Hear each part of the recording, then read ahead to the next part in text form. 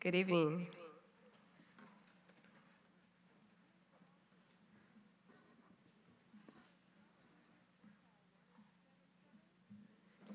If you would at this time, please silence your cell phones and be advised that these proceedings are being recorded.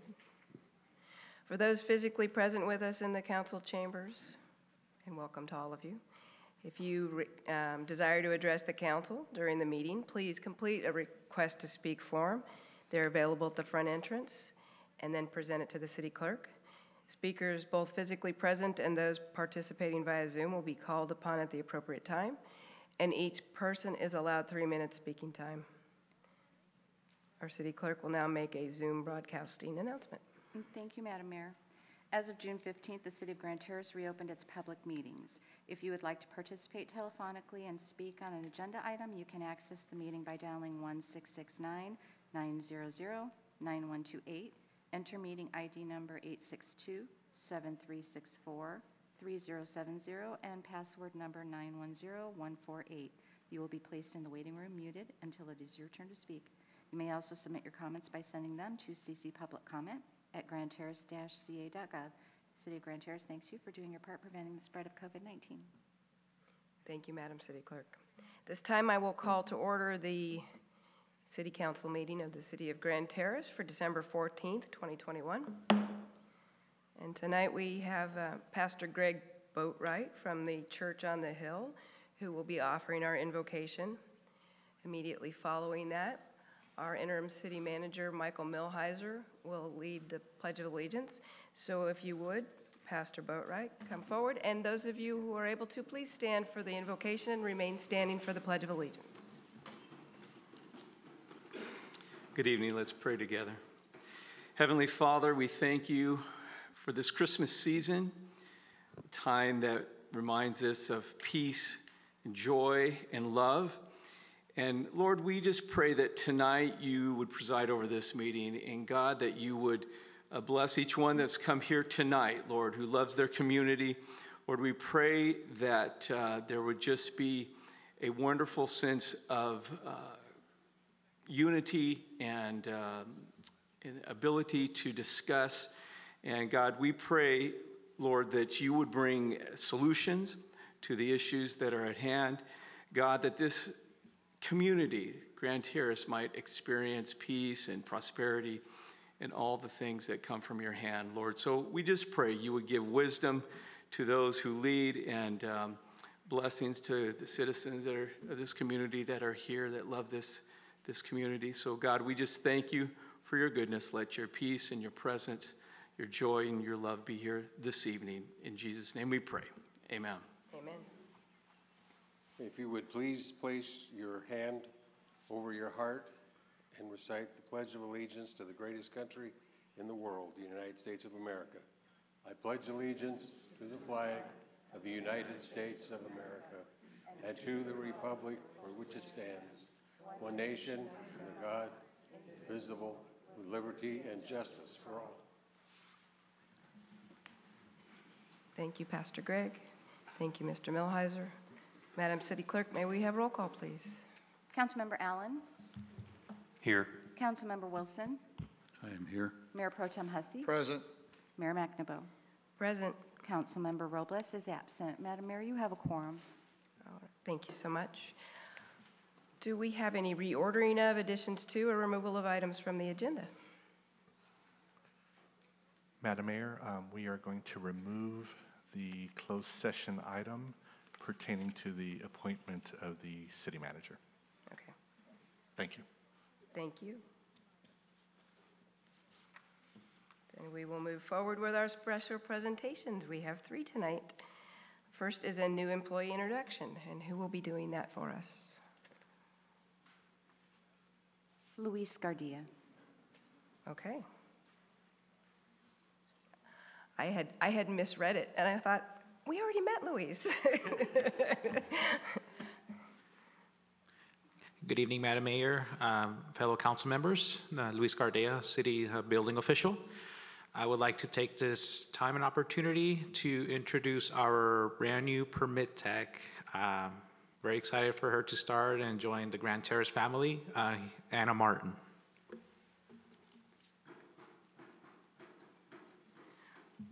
Welcome, Ms. Martin. Thank you. Good evening, Madam Mayor and fellow council members. My name is Anna Martin. I am the new building permit technician. I previously was the interim management analyst for Public Works, working closely alongside Eric Weck.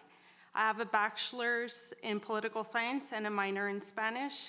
Additionally, I have a master's degree in political science.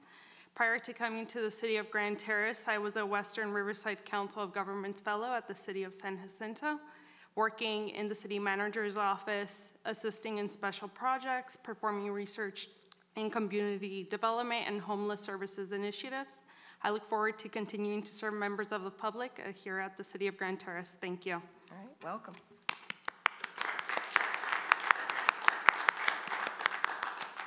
And so for our next two, do we have Ms. Furcus here today?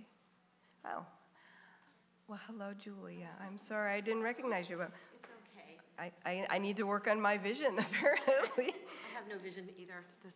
Good evening, Madam Mayor and City Council and everyone here. I'd like to introduce my red ribbon. No, wait, we're doing the trunk or treat. You're doing both of them. Okay, so we're going to do trunk or treat first. Okay. I would like to introduce, it's almost like the same volunteers. These women are awesome. We have Chastity Kotze. Come on up with me. Laura Villafuerte, Miss Jen Parker, Rachel. And these are just a few of the volunteers on the Foundation of Grand Terrace Youth. I just want to say, with the Foundation of Grand Terrace Youth Committee, Chastity and I were asked to be a part of it during COVID. So we joined. We said, yes, we'll do it. We'll be there. And it was a wonderful group of people that have been there for a really long time, holding together these events and collaborating with the city and other areas. And then they all retired at once. And so we were like, well, what do we do? So we're new to the foundation, but we are committed and devoted. And one of the things that we wanted to see happen was something fun for our children during Halloween, something safe. And we're here today because we want to thank the city and council members for the support that you gave us. Eric, where's Eric? Eric and his maintenance team. We had Alex and Richie there that night, were absolutely stellar. And I couldn't believe it when I saw Eric there from start to finish. It was a wonderful, safe event. They were there, 100% devoted. I was very impressed with that. So I have the hookup with the Girl Scouts, by the way. So we brought some treats for all of you, and we have some that we want to specifically go to the maintenance crew, Eric's crew, to thank them for all their cheerfulness and hard work for making sure that event went smoothly. And I know Chastity wants to say a few words as well. I just wanted to make sure to iterate, thank you very much for your support and allowing us to serve the youth in the community. We appreciate you all very much. One of our committee members made a wonderful video. I also want to thank Lieutenant Lane. We asked him if he could please have some law enforcement there just to kind of represent not only one, not only two, but there were 3 of them handing out candy and greeting and cheering the kids on. So it was a really wonderful event. So with no further ado, we'd like to show you what happened that night, all the fun and excitement.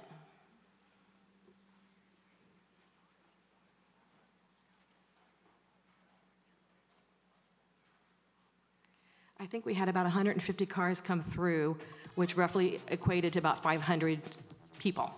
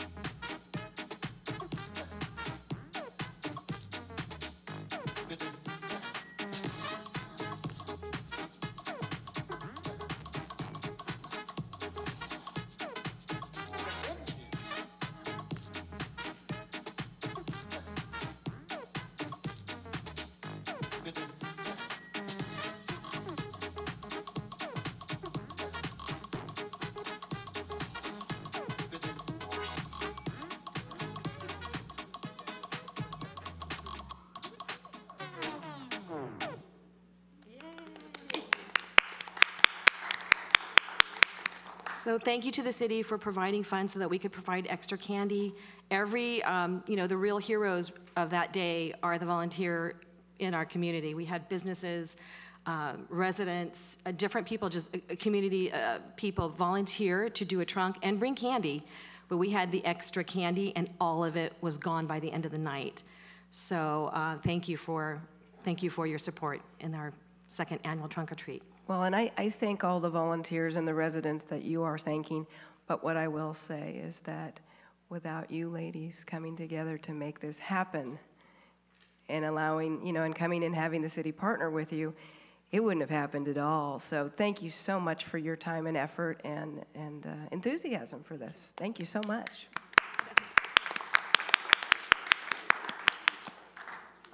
I guess I'm staying up here.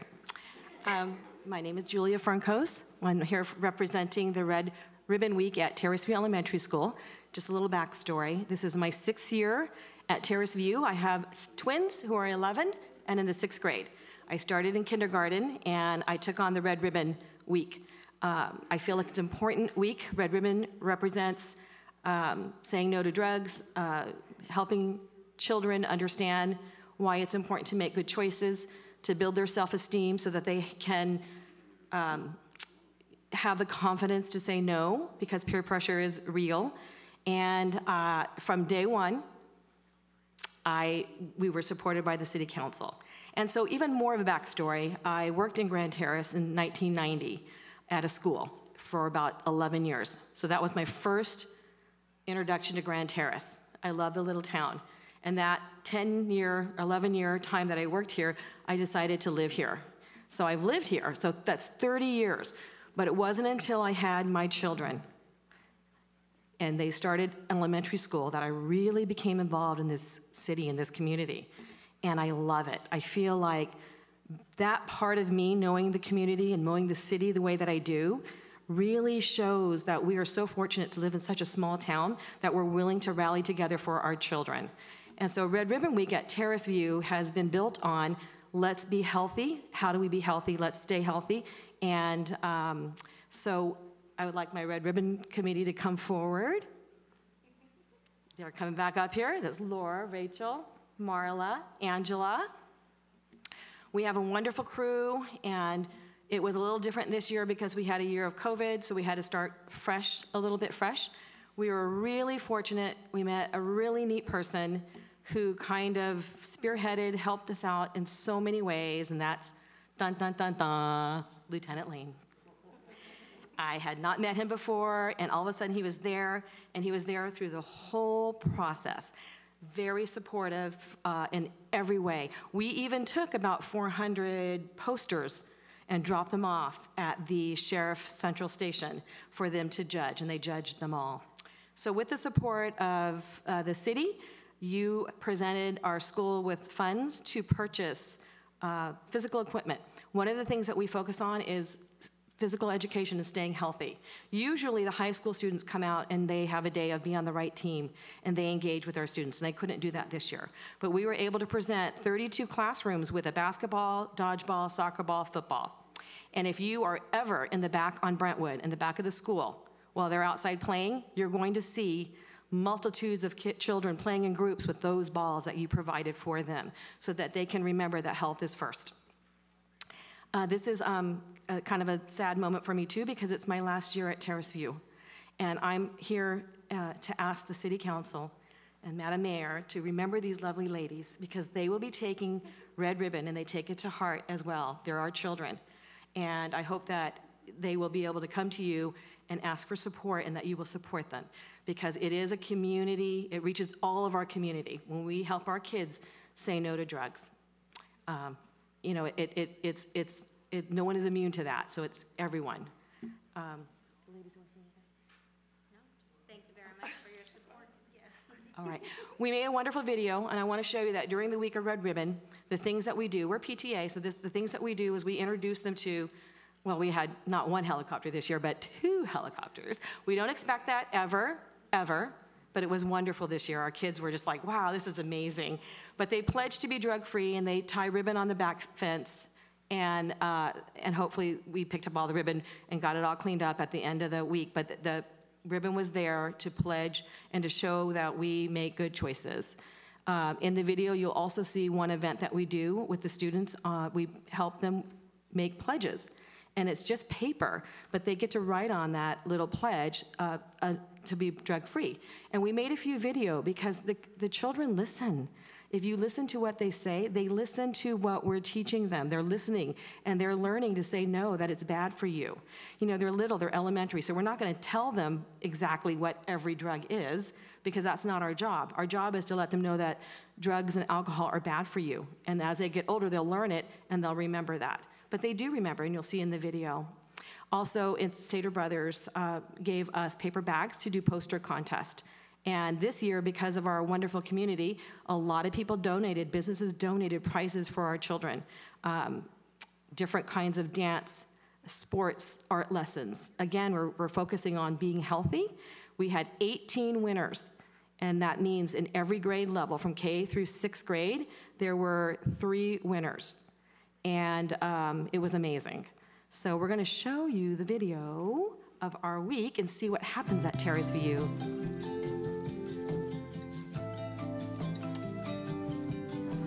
My hope and wish for my students is that they become successful in the future. Thank you, Mr. Fletcher. You rock.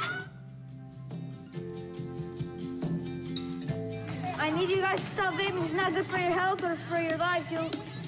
If you die, you won't be able to see your family members anymore. It's not good for you. Who are you talking to, honey? My brothers, both of them. Oh, so what do we say to his brothers? No healthy! Choose healthy. Free. You're a good brother. Yeah. Good job. Yes, thank you. You're welcome. You help your brothers, okay? I will. Give them that important message and show them that drugs are not the way to go.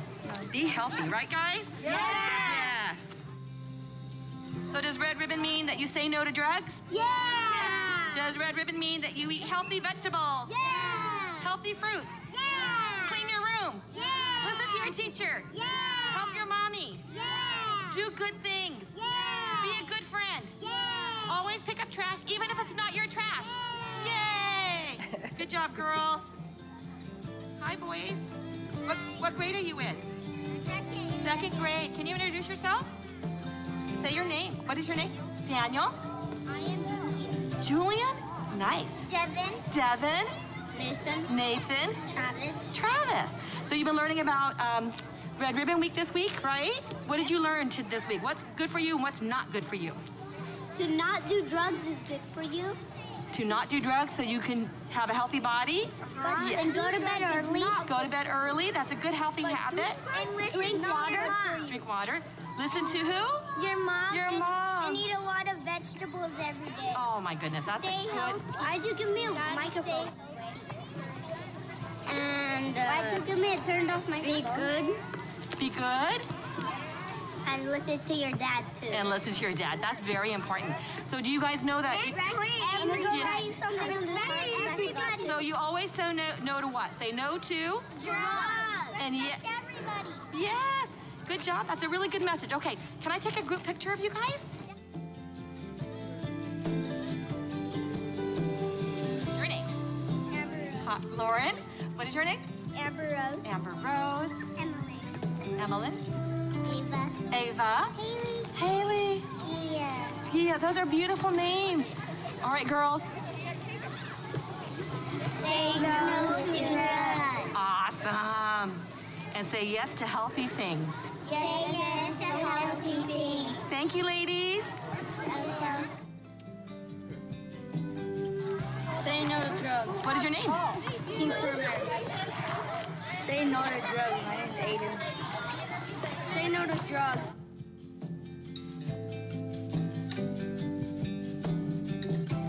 I'm Samantha.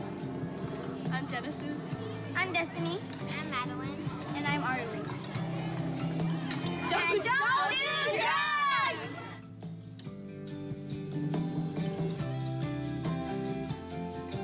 I want to tell you that drugs are bad and you shouldn't do them. So make good choices. Don't do drugs. Don't do drugs. Don't do drugs. Wait, I'm not. My name's Nicoletta.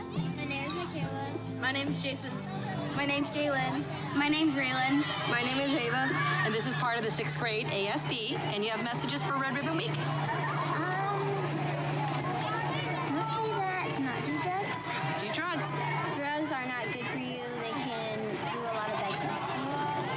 You gotta stay positive. That's right. I have a family member who did drugs, and it does not end well, so just never do them. All right, good advice. Eat healthy, stay healthy, and be healthy. And be a friend to everyone. Very good. Okay, what do you say to drugs, guys? No! Hi,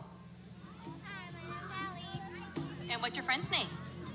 my name's Ava. Do you have a message for us, girls? Say no to drugs. Very good. And say yes to what? Hugs. Okay. Very good. Thank you, ladies.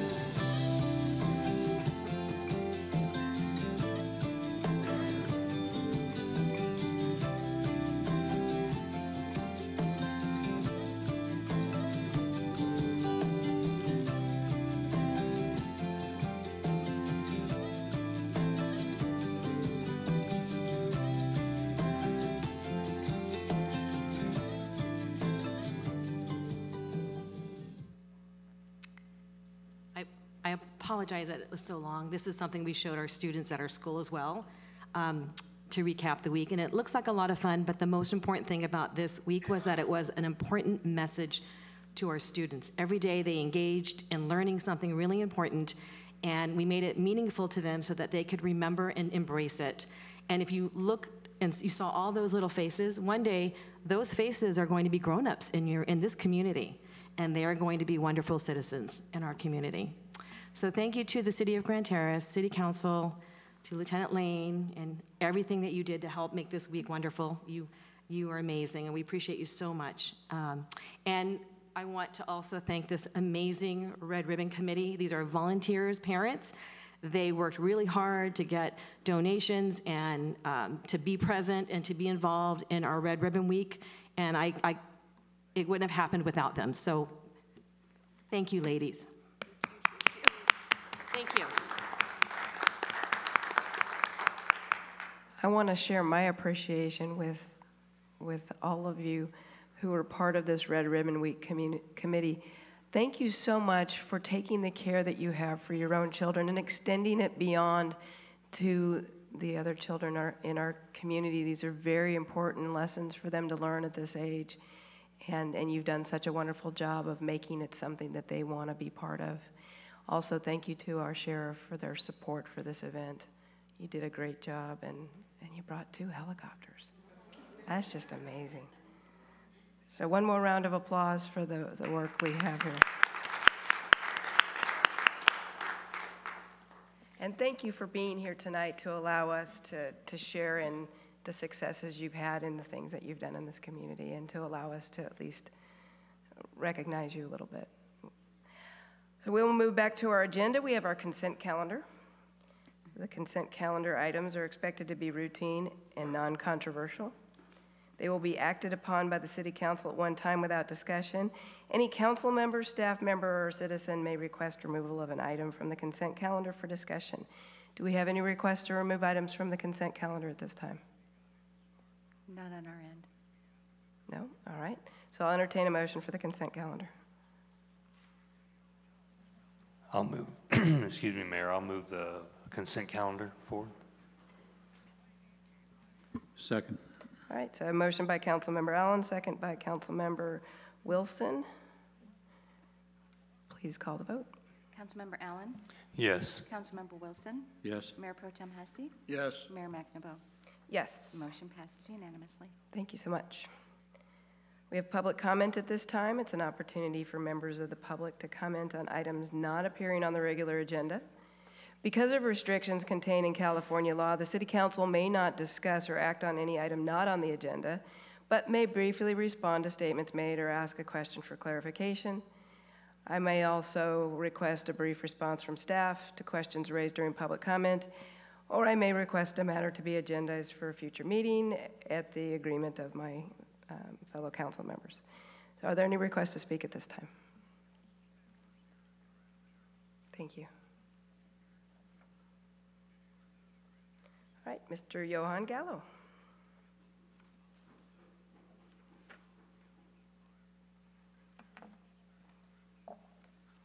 Good evening, Mayor and City Council. I want to thank you for your support for the Santa Claus Cruise and Toy Drive. Needless to say, Lieutenant Lane did step up in a big way with the escort that we got through the entire route. It made it safer for everyone.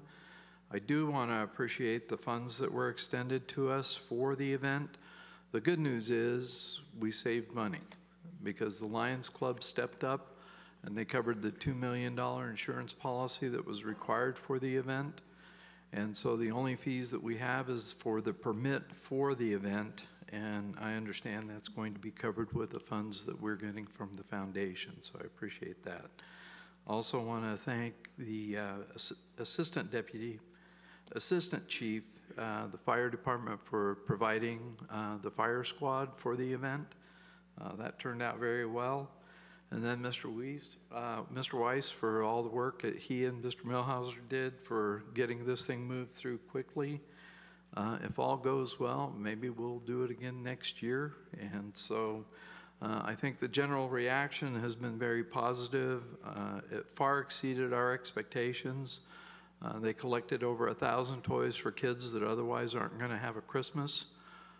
Grand Terrace Cars and Coffee is going to continue this weekend with the toy giveaway and the food giveaway to the families in need.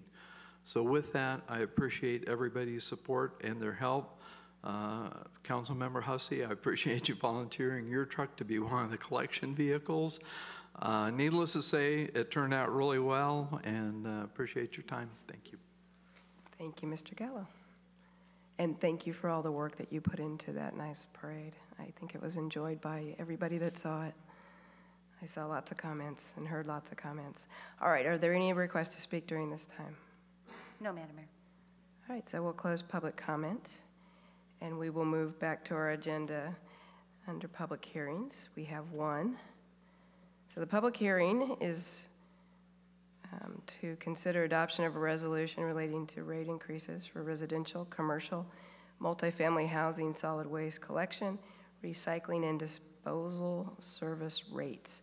So tonight we will state the public hearing item. We will have an announcement, opportunity for announcement of any ex parte communications, conflict of interest, and/or recusals.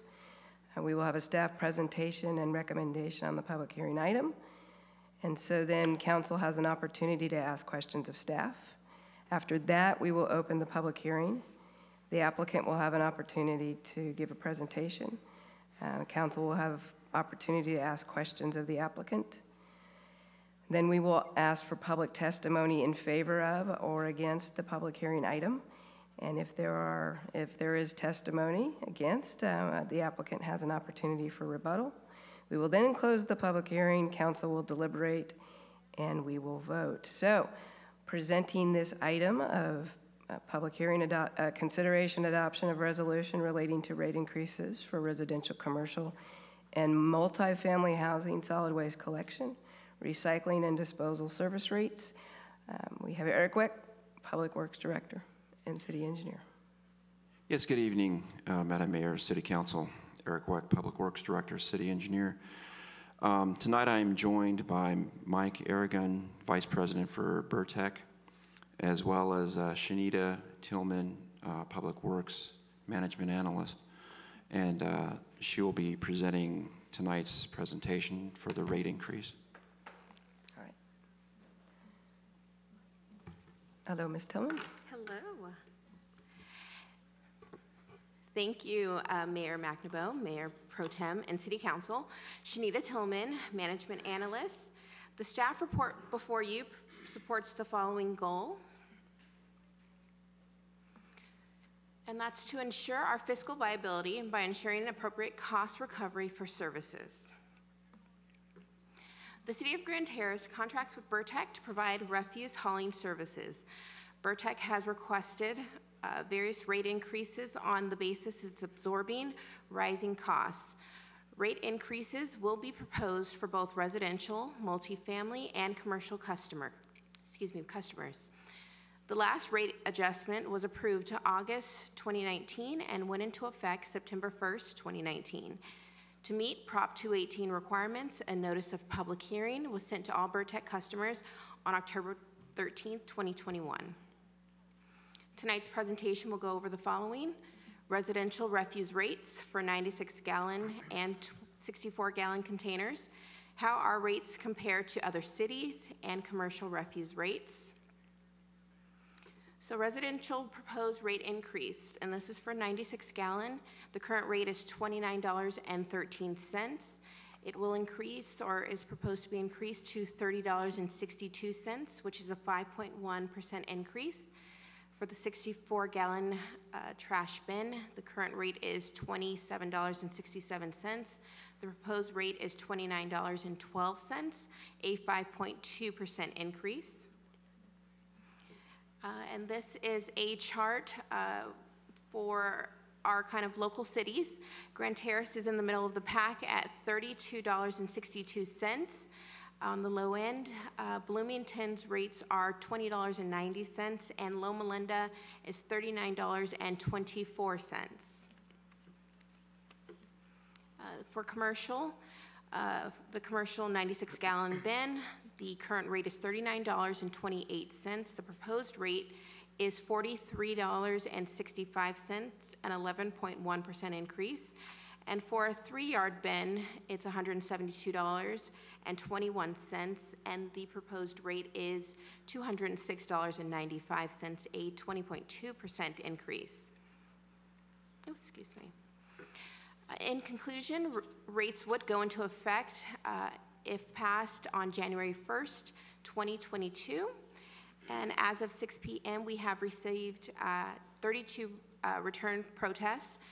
And staff is recommending that we conduct a public hearing to consider the adoption rate increases for residential and commercial solid waste collection, recycling, and disposal service rates for fiscal year 2021-2022, and adopt resolutions setting forth residential and commercial solid waste collections, recycling, and disposal services for fiscal year 21-22. That concludes my presentation. I'm open to answer any questions, and I also have Vice President of Burtech to answer questions as well. Thank you, Ms. Tillman. Thank Are there you. questions of staff at this time? Mayor Pro Tem Hussey. Thank you. I just want to know why the 3-yard bin's up 20%. What's the reason for that? That's a significant cost for our businesses. I would have to defer to Mike Eric. Thank you.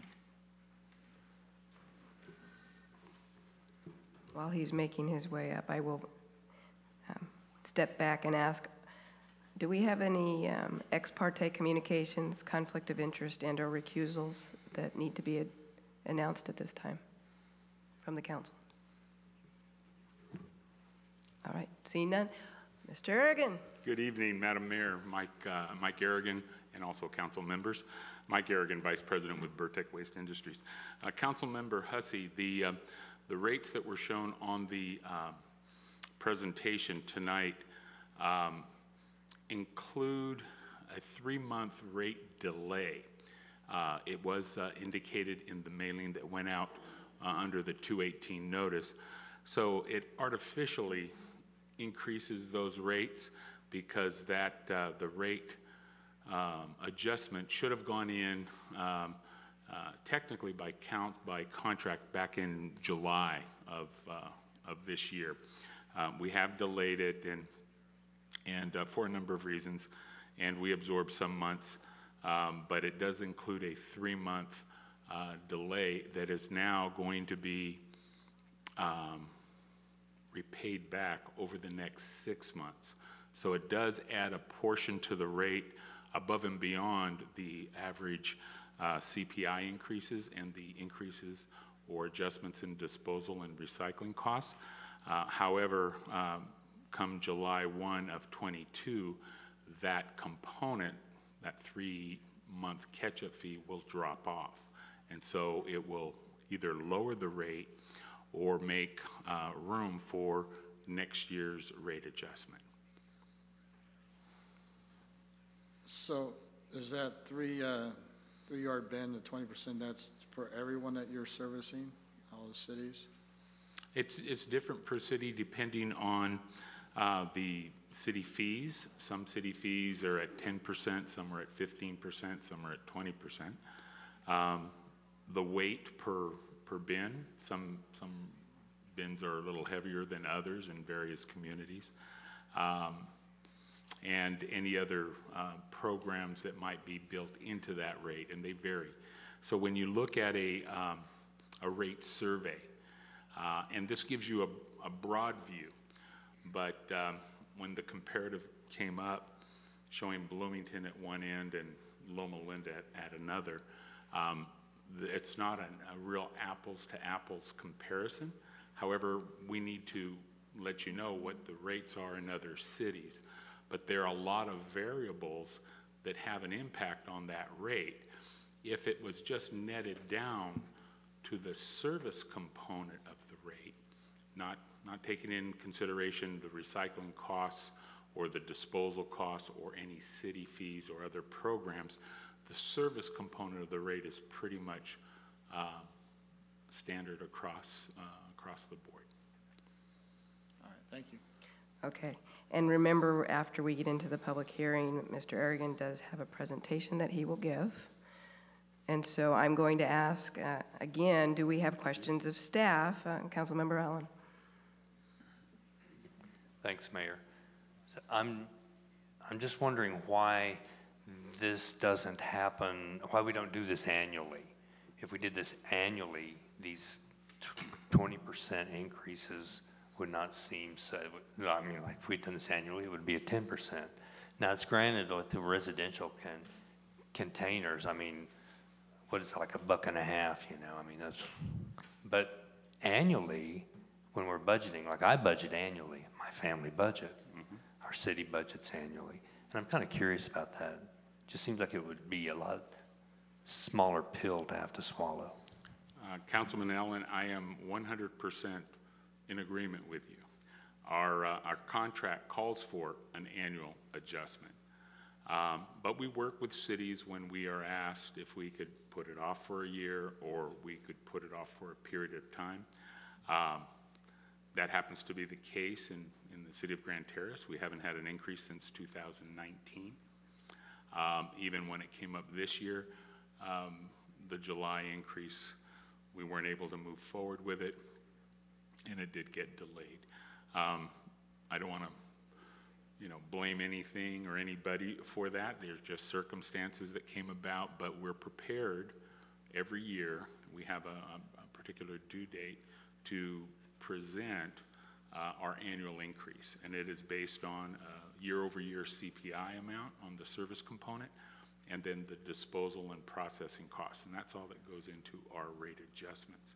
So you're absolutely correct. If they're done annually and on time, you would have a smaller increase, yet you would have them more often. You would have had an increase in 2020, and you would have had another increase in July of this year. So it's, you know, kind of pick your poison. So is it something that we're dropping the ball on our end, that we're not getting done? I mean, if that's the case, I'm just, if there's a savings involved in doing it that way. No, it would be the same either way. As I said, what we're making up for here is the same dollar amount, but usually when you have an increase, it's spread over 12 months. We have a portion of an increase that's going to be spread over 6 months. I do know that we present increase numbers, and even last year, I believe we were asked to postpone that increase. And I don't know reasoning. We just do our best to work with staff and make it work out. So again, I don't want to blame anybody or anything. It's just circumstances that have come about.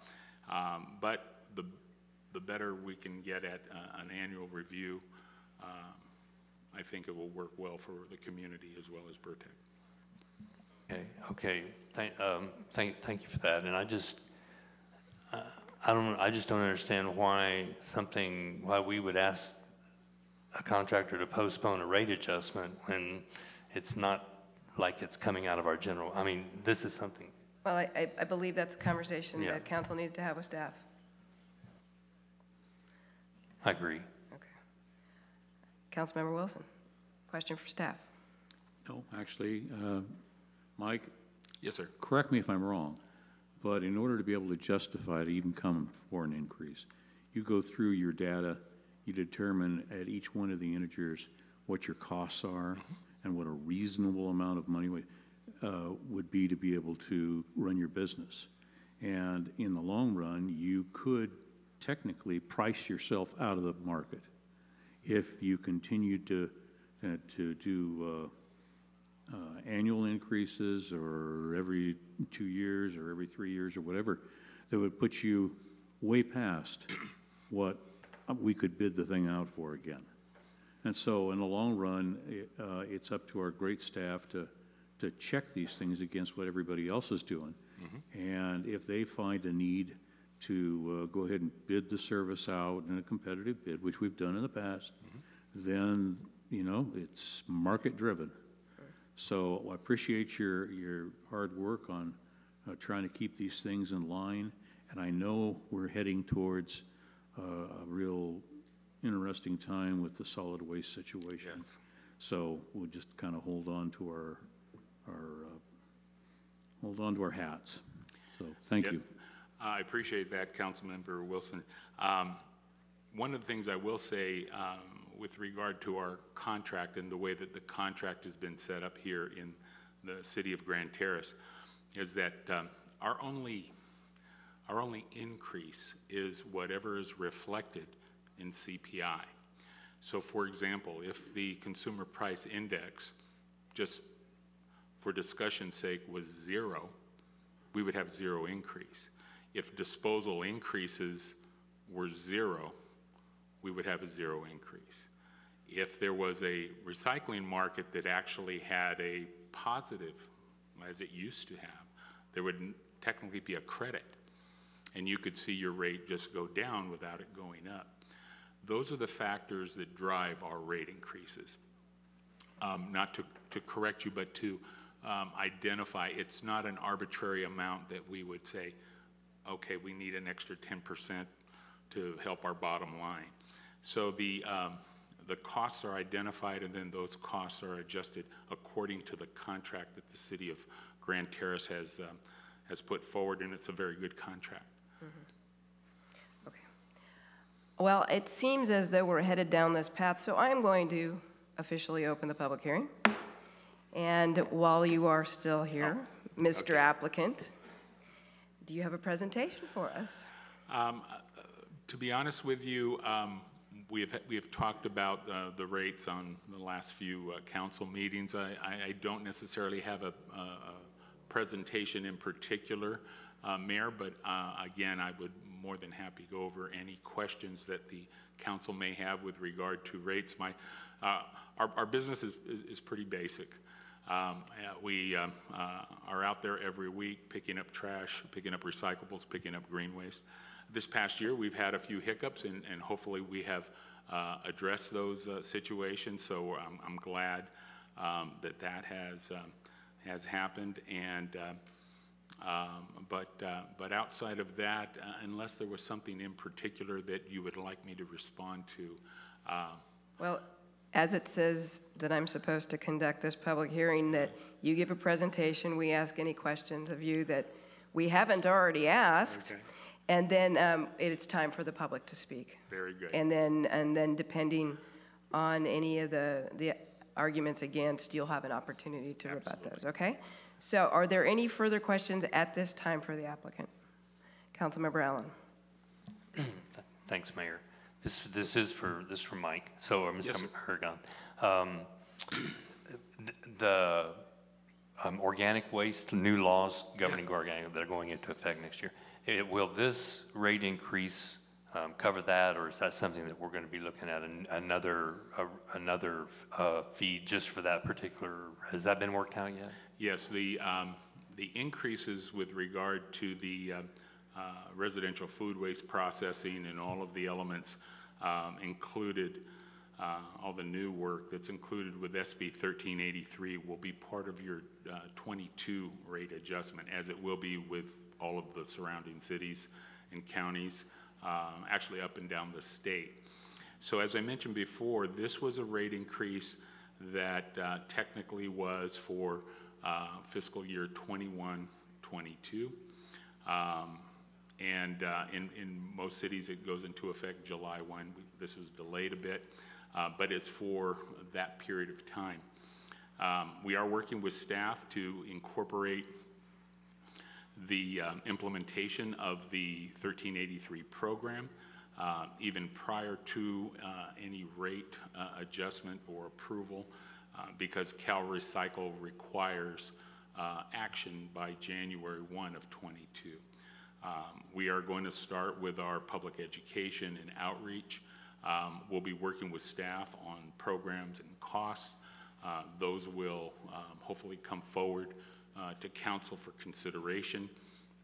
We hope to get approval by July 1 or earlier if possible, so that we can begin the implementation of that program on a residential basis. That's the big push this year with 1383.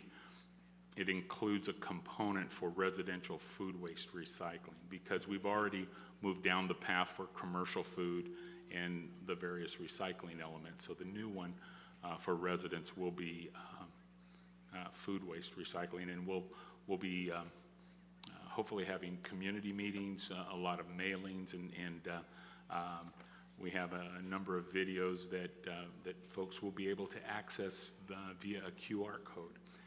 So that public education is going to be huge, so that by the time we are ready to start collecting food waste, hopefully our residents will be very well informed.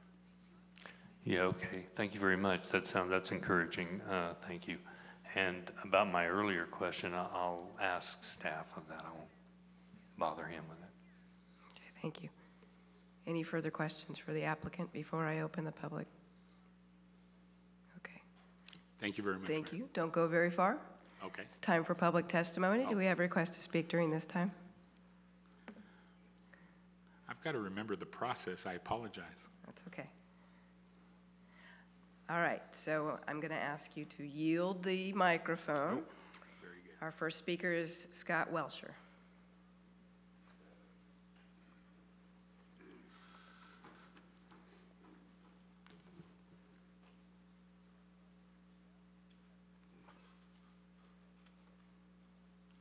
Good evening. Good evening. And my name is Scott Welshert. I've been a resident here for 44 years. Raised 2 boys here. I'm the original owner of my house. And I've watched this town just raise and raise and raise money after money. I don't know how they can raise the trash like they're doing right now when people are hurting so bad. I mean, hurting. You know it, I know it, everybody knows it. I've had one son, I almost lost him to COVID. I'm sure might be 1 or 2 other people in here that's lost some relatives. There's people that are totally unemployed and they want to raise this trash right now. I don't see it to be justified. And it just doesn't make any sense. And then I also, if I'm not standing out there when they're collecting my trash, especially my green waste, they put it all over the street. They do it on Friday mornings, right after my my lawn guys have already left. If I'm not standing there, they go right on to the next house, and the next house, and the next house, and they don't care. But that's not just the green waste, it's all the trash cans. They don't pick up the trash after themselves. They don't care. I've called them because they've spilled hydraulic oil all in front of my house. I've had to get out there and clean it up. And they want to charge me more? I don't see it. I just don't see it. Like I said, I'm the original owner of my house. I've lived here for a heck of a long time. I know they got to raise their prices. They got bills to pay like the rest of us. But right now, sorry, I just think it's totally wrong. Thank you. Thank you, Mr. Welsher. I appreciate you being here and sharing your perspective. Also, I'm going to ask if staff will contact you so that when you call and complain about the service, that you also let our staff know so that they can look at it from a contract management standpoint as well. I've called several times, and they say they're going to have management call me back. They never call me back. Thank you. Never. Thank you. Our next speaker is Glenn Kendall.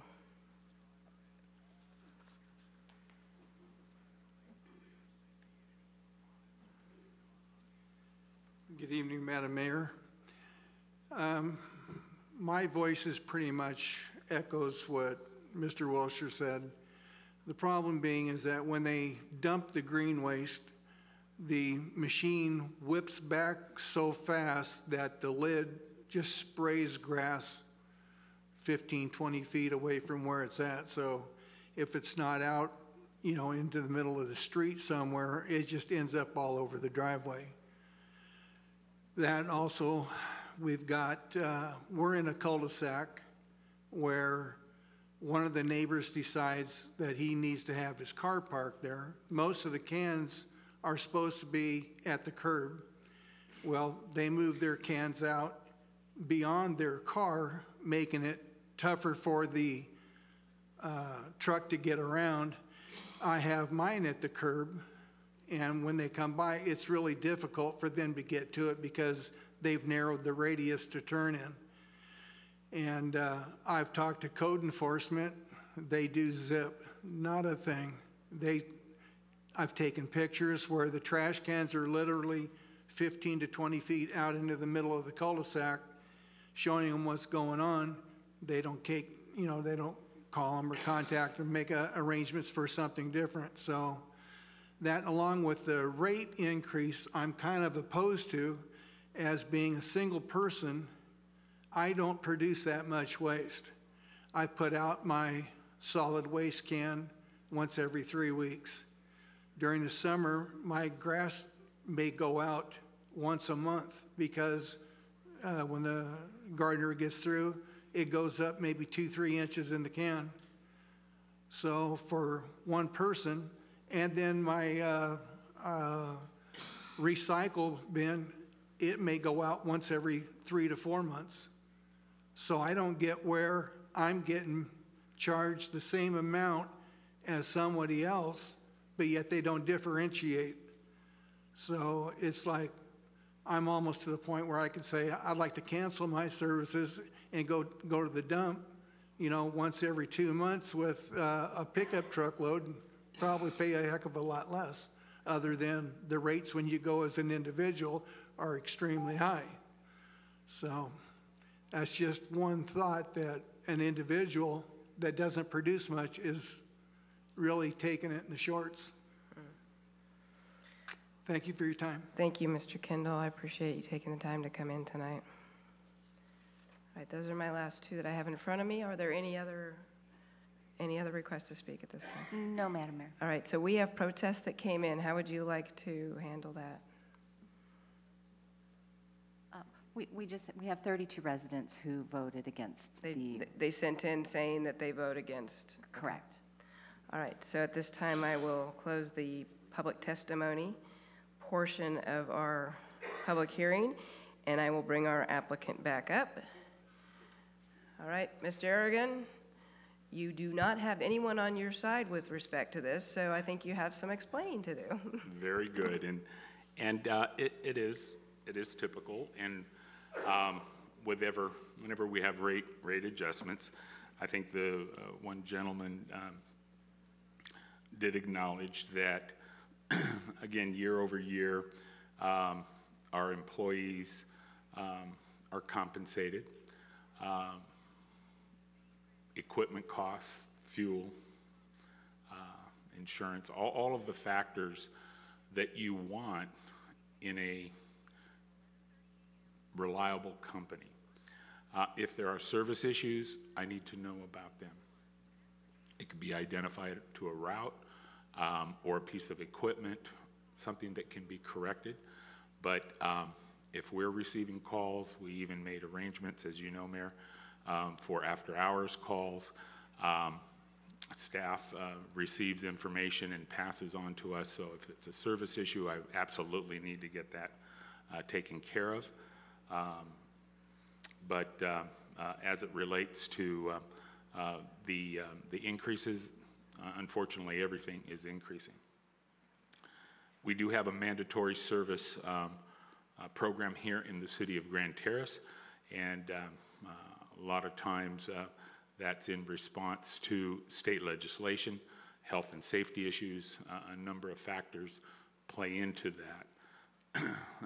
Part and parcel to a lot of the rates that are out there, or our rates that are out there, include costs that are in response to legislative actions going back to 1989 with AB 939 and all the subsequent legislation that has gone forward.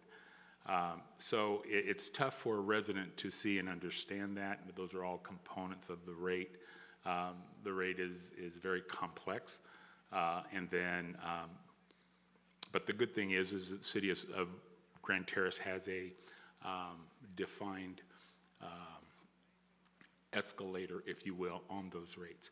There is also a provision that if our costs go above and beyond that we can appeal to council for an extraordinary. We've never, in the many years that we've been here in Grand Terrace, while the opportunities have been there, we have never asked the city for that. So we will do our best to minimize these increases, and absolutely from a service standpoint, there is no excuse for trash or green waste left on the ground. I would like to have information with regard to those addresses so I can double check with our operations. All right, thank you. At this time, we will close the public hearing, and we'll bring it back to council to deliberate on this item and then move to a vote. Any of my colleagues wish to speak on this at this time? Councilmember Allen.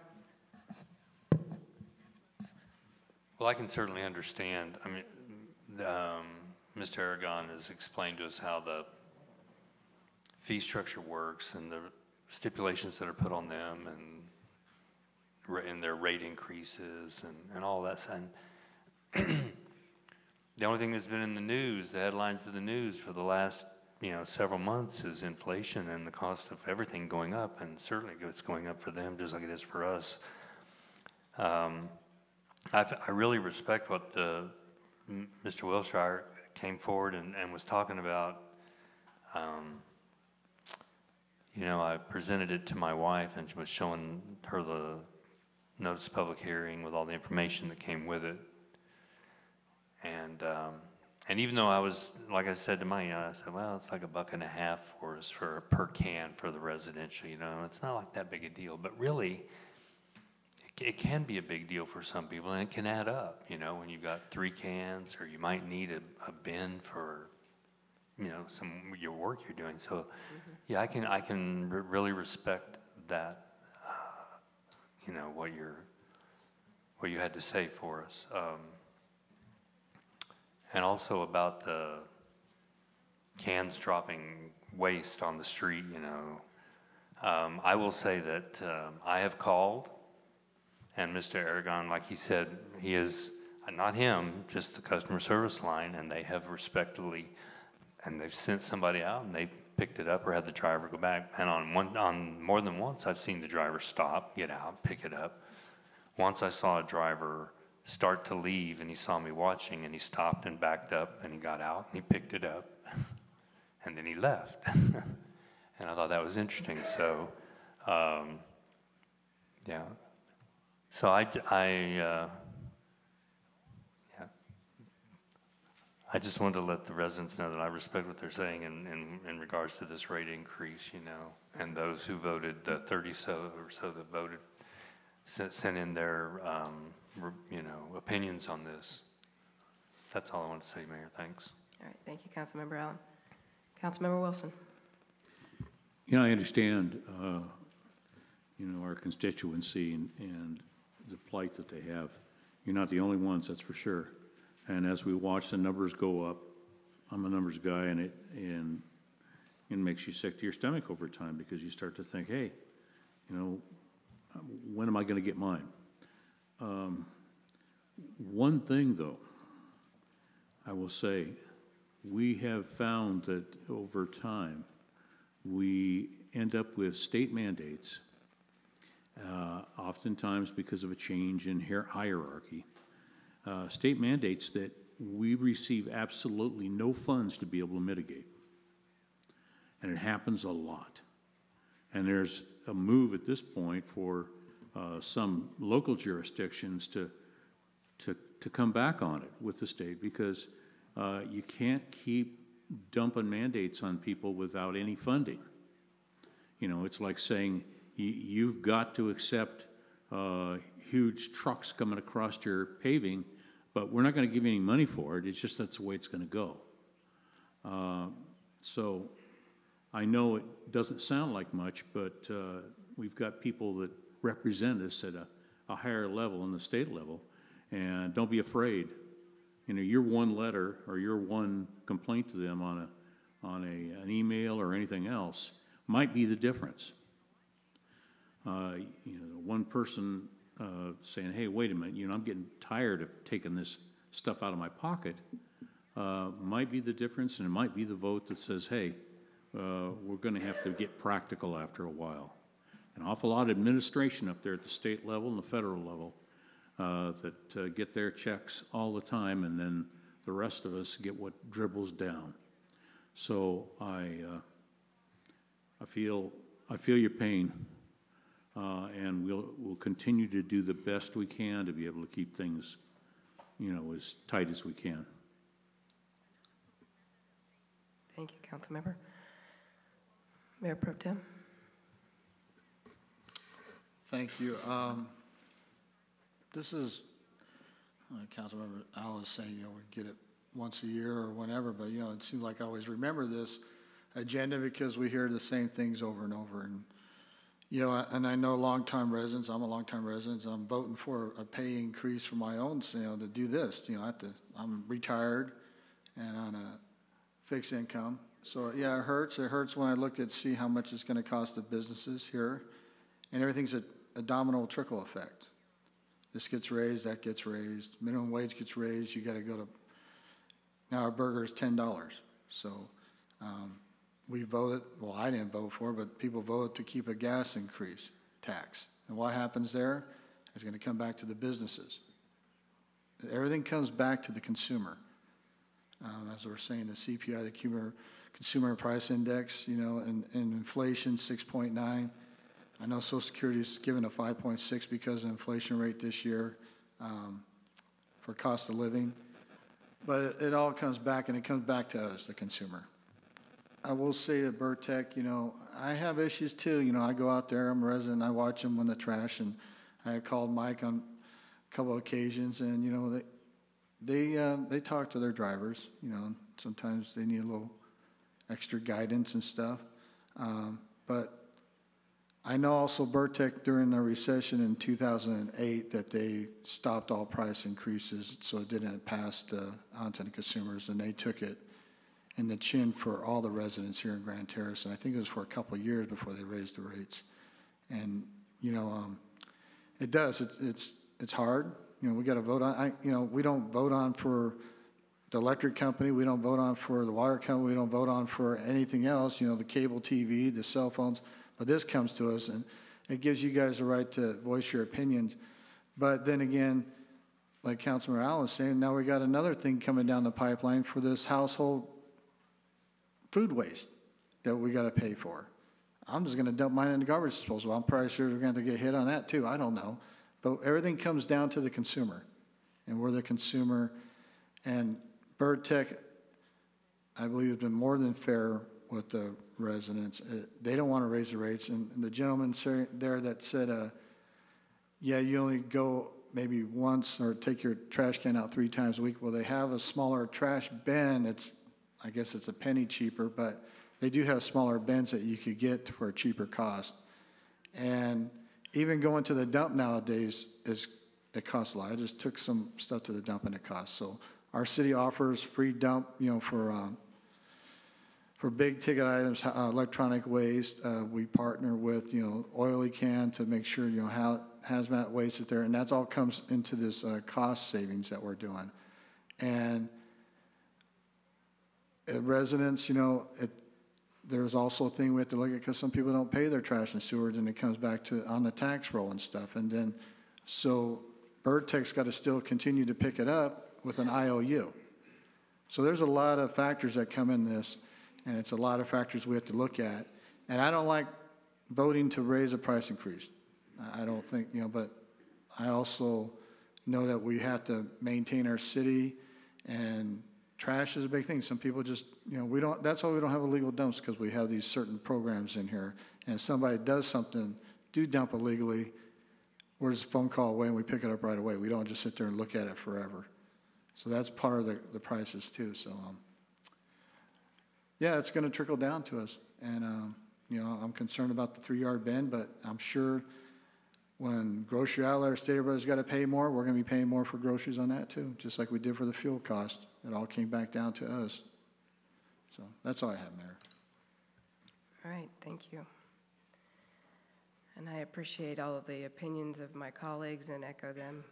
I don't want to pay more money, but I know that costs are going up. And if we had the ability in our budget to offset those costs, we could do that. So when we have an opportunity for staff to consider sending our legislators in Sacramento a request for offset for some of these increases, especially when it comes to the food waste, I think that we should find a way to do that, because I think that that is something that would really be beneficial. I appreciate those who came to speak tonight, because not only did you let us know how you felt about the opportunity to raise prices, but you gave some very good feedback to Burtech about the service that we're receiving here.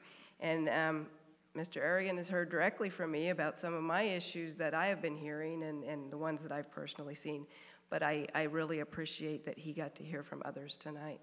And I know that he will go back and see what can be done to alleviate those issues. And then our city staff has been able to hear those issues as well.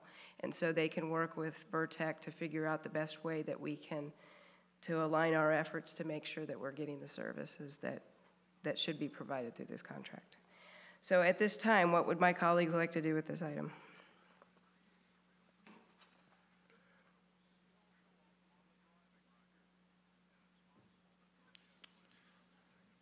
I'm going to go ahead and make the motion to adopt a resolution of the City Council of the City of Grand Terrace, California, approving an increase of residential, commercial, and multifamily housing solid waste collection, recycle, and disposable service rates.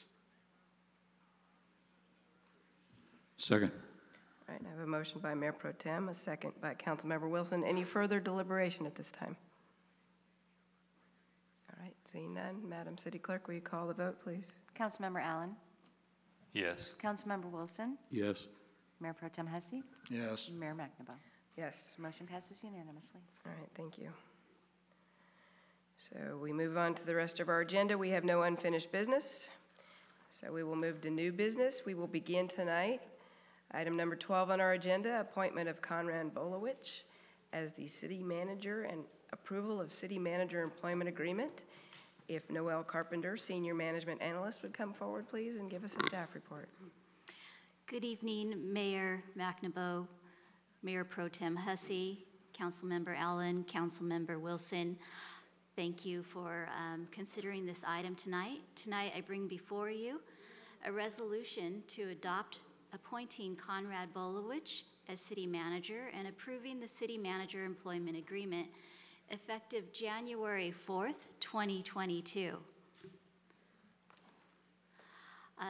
This action does absolutely support the 2030 vision statement of the City of Grand Terrace and the 2014-2020 strategic plan to preserve and protect the community and its exceptional quality of life through thoughtful planning within the constraints of fiscally responsible government and providing an exceptionally safe, well-managed city.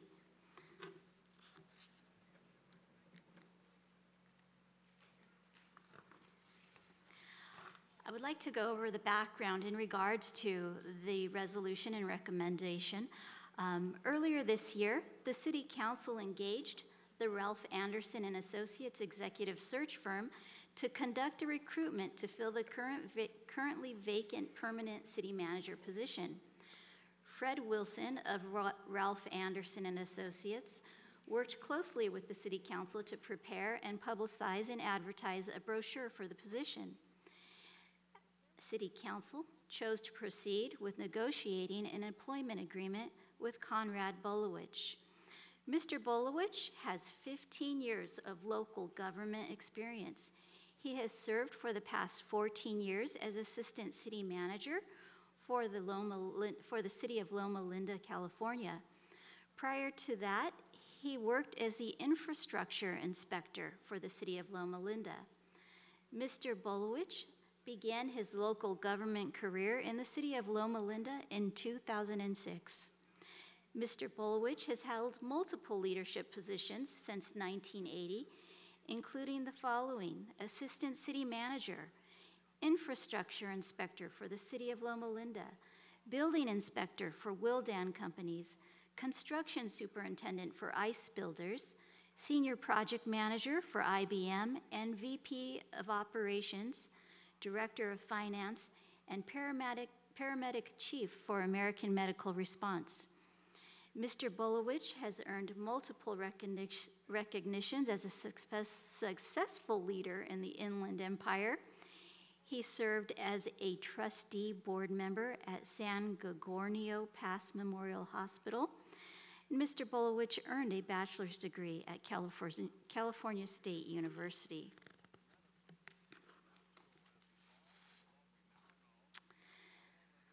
Items for discussion. The City Council will now consider whether to appoint Conrad Bolowich as city manager and approve the proposed employment agreement, which has been signed by Mr. Bolowich. If approved, Mr. Bolowich's first day as city manager will be January 4th, 2022. Current interim city manager Michael Milheiser will complete his interim position with the City of Grand Terrace on January 3rd, 2022, if the employment agreement with Mr. Bolowich is approved. Approval of the resolution included as Attachment A would appoint Mr. Bolowich as city manager and approve the city manager employment agreement, which is Attachment B. California Government Code Section 54953 C3 requires an oral report in an open meeting summarizing the proposed final action on salaries, salary schedules, or compensation paid in the form of fringe benefits of a city manager. The following terms of Mr. Bolowich's proposed employment agreement will be stated verbally as part of the staff report on this agenda item.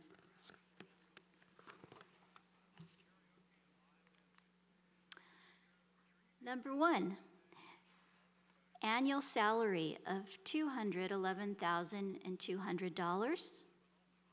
Number 2, health insurance premium contribution of $1,416.67 per month to equal $17,000 per year.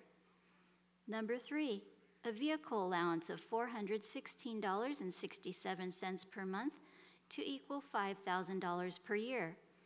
Number 4, cell phone allowance of $100 per month to equal $1,200 per year. Number 5, a sick leave accrual at 8 hours per month with a cap of 480 hours and a starting bank of 80 hours. Number 6, vacation leave of 80 hours per year through 5 years of service with a cap of 480 hours and a starting bank of 80 hours. Number 7, administrative management leave of 80 hours per year with a cap of 80 hours. Number 8, retirement benefits. City CalPERS second tier plan for miscellaneous employees, which is 2% at 60. Number 9, a 3-year contract term. And number 10, a 6-month severance package if terminated without cause. In regards to the fiscal impact, the cost associated with the city manager employment agreement is included in the city's fiscal year 2021-22 adopted budget.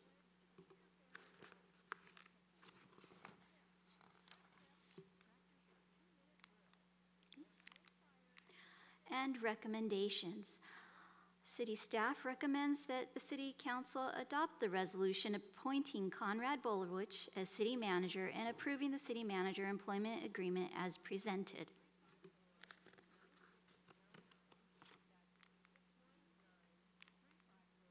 Oh. Thank you very much, and may I answer any questions you may have? Thank you so much for that report, Of course. Ms. Carpenter. Are there questions for staff at this time? All right, seeing none. Very well done in your report. I will open it up for public comment. Are there any requests to speak on this item? No, Madam Mayor. All right, so I will close public comment and bring it back to council for their consideration, deliberation, and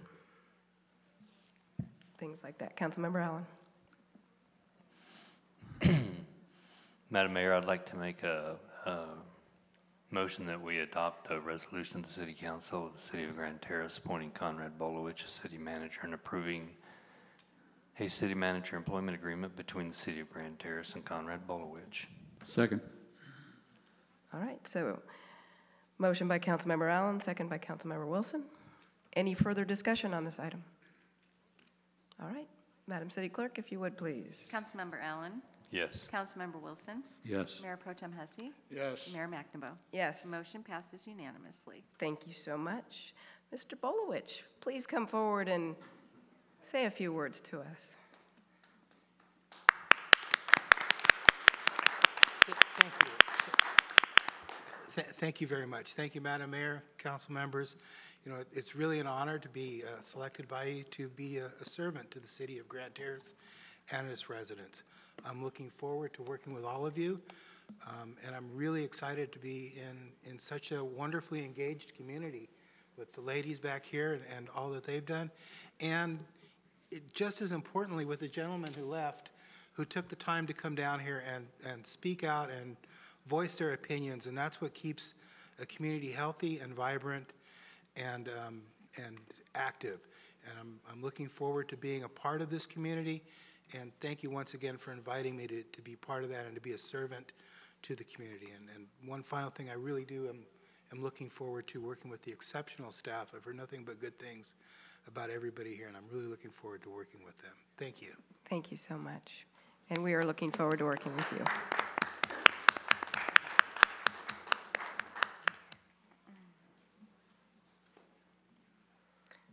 All right, on to item number 12. Amendment to Statement of Benefits pertaining to holidays and employee health plan. Ms. Noelle Carpenter, Senior Management Analyst once again. Good evening again, and thank you so much. Mayor McNamara, Mayor Pro Tem Hussey, Councilmember Allen, and Councilmember Wilson. This item I present before you is a recommendation to adopt a resolution amending the Statement of Benefits sections pertaining to holidays and employee health plan with an effective date of January 1st, 2022. This action does support the 2030 vision statement. This meets the goal number 4 of the Grand Terrace 2030 vision statement and 2014 strategic plan, and developing and implementing successful partnerships. I would like to give you some background in regards to this item. On August 24th, 2021, the City Council of the City of Grand Terrace accepted a tentative agreement and approved a memorandum of understanding between the City of Grand Terrace and the recognized employee organization identified as the Teamsters Local 1932 for the period of July 1st, 2021 through June 30th, 2024. The Memorandum of Understanding included a designated holiday schedule and a major medical insurance contribution that differs from the Statement of Benefits. The Memorandum of Understanding between the City of Grand Terrace and the Teamsters Local 1932 is not inclusive of all City of Grand Terrace active benefit eligible employee groups and creates differences amongst the city's various active benefit eligible employee groups regarding observed employee paid holidays and the city's contribution towards major medical insurance. Per Resolution 2015-10, the objective of the Statement of Benefits is to provide an equitable system of personnel compensation. The city currently employs 11 benefit-eligible staff members who are covered solely by the Statement of Benefits, and 10 benefit-eligible staff members who are covered by the Teamsters Local 1932 MOU. Without an amendment to the Statement of Benefits, the employee groups will continue to observe different holiday schedules and be eligible for different major medical insurance contributions.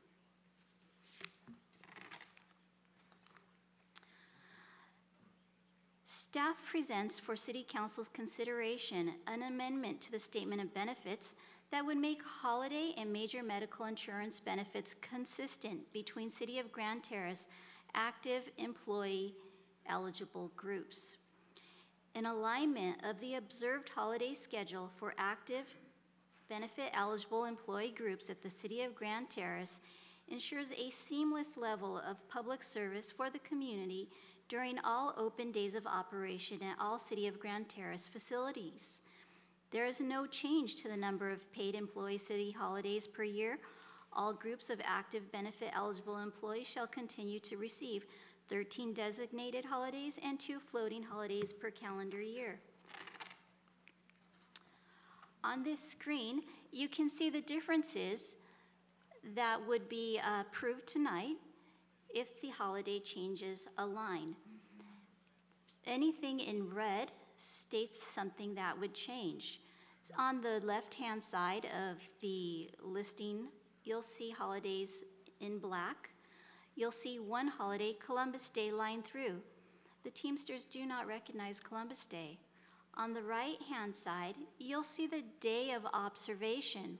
Our current Statement of Benefits does not designate the day that the holiday will be observed. The Teamsters MOU does. This will allow us to observe the holidays on the same days as the Teamsters.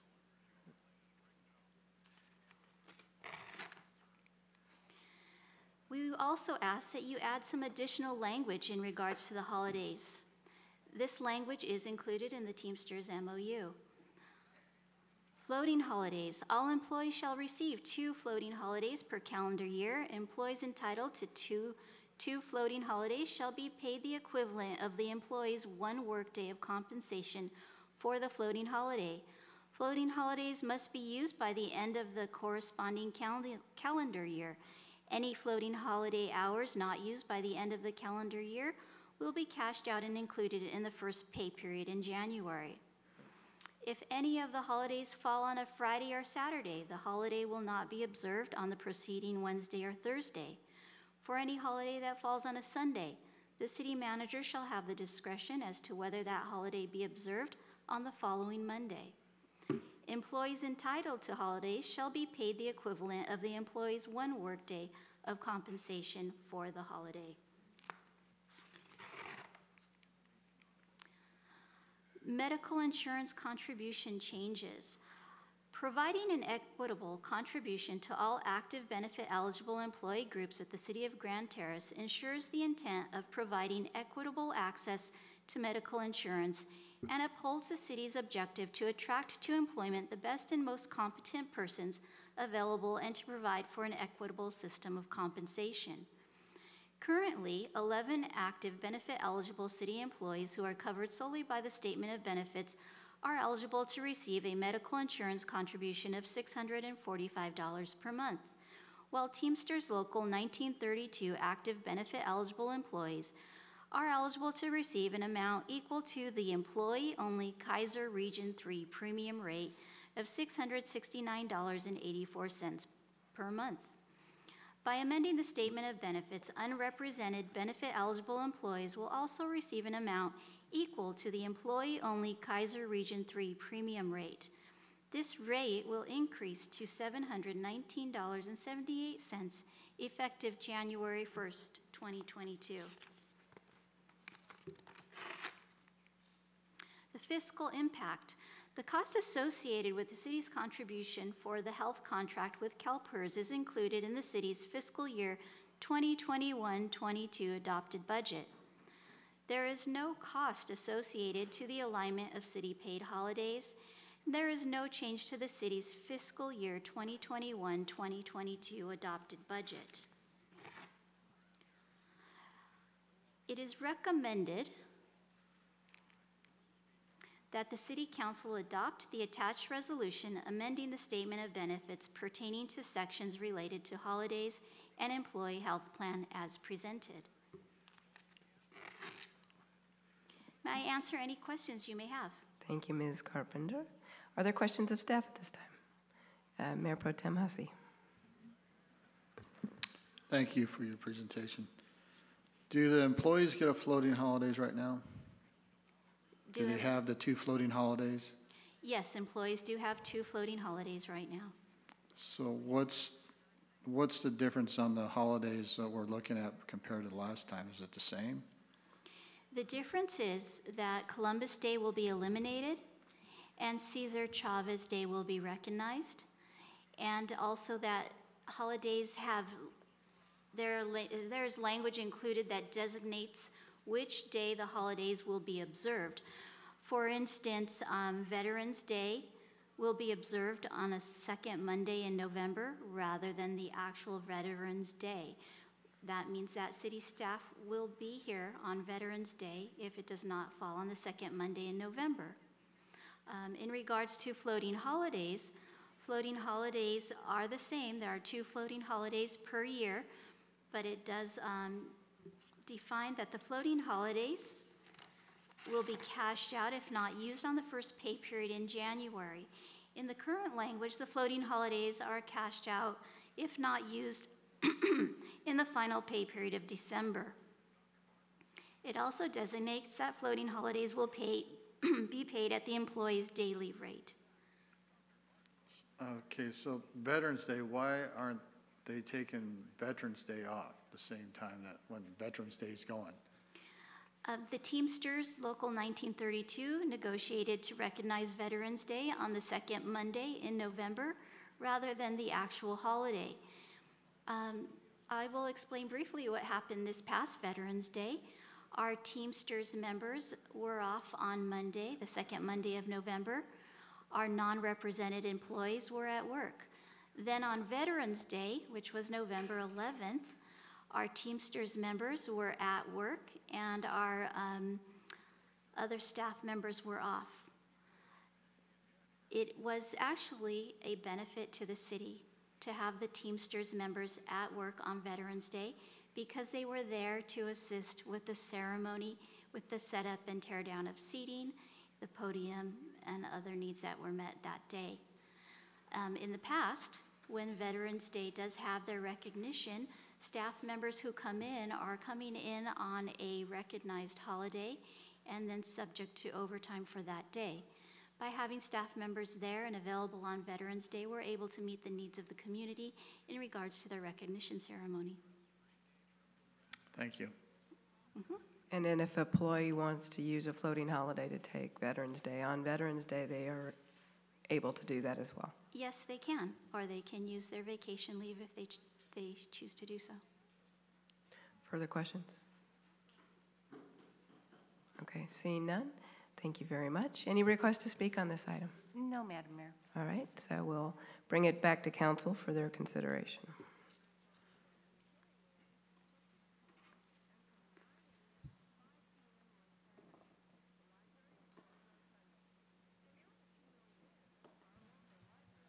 Mayor? Councilmember Allen.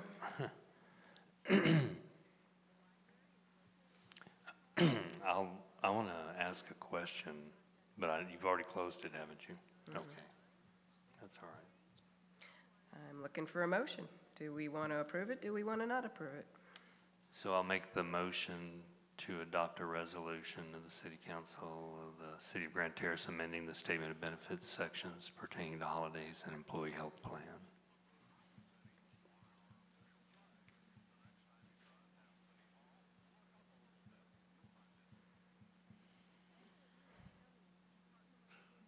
All right, well, I'll second it for a vote. Is there any further discussion? All right, please call the vote. Councilmember Allen? Yes. Councilmember Wilson? Yes. Mayor Pro Tem Hussey? Yes. Mayor McNeville? Yes. Motion passes unanimously. Thank you. So we will move on to item 14, approval of amendment number 1 to the professional services agreement for interim finance director and administrative services with Rogers, Anderson, Malady, and Scott, LLP. Mr. Michael Milheiser, interim city manager. Madam Mayor, members of the council, you get an old-timer presentation on this item. No, nothing on the screen. First time I was here in July, I saw Mr. Shea. I hadn't seen him for 20 years. He had red hair the last time I saw him until I showed up here this July. He said, I said, Mr. Shea, are you dying at White? He said, no, it's the wisdom I've gained in municipal government and finance over the years since I last saw you. So with that, I thought, yeah, we probably get along pretty well working here. He's done an excellent job, his firm, in representing the city of Grand Terrace and preserving a finance department and working with our current employees. He's been able to show our current employees and train them in some areas that they hadn't had attentive training before. So tonight, in order for our new city manager, who begins January 4th, 2022, we thought it would be in the best interest to continue with the firm that you mentioned, Madam Mayor, for at least up to approximately 6 months. There's a 90-day provision, and that will give Ms. Carpenter time to work with the city manager and recruit a finance director if that's what he chooses to do. We are saving, there's no additional expense because the savings is coming from salary savings for the position of the vacated former finance director this past April.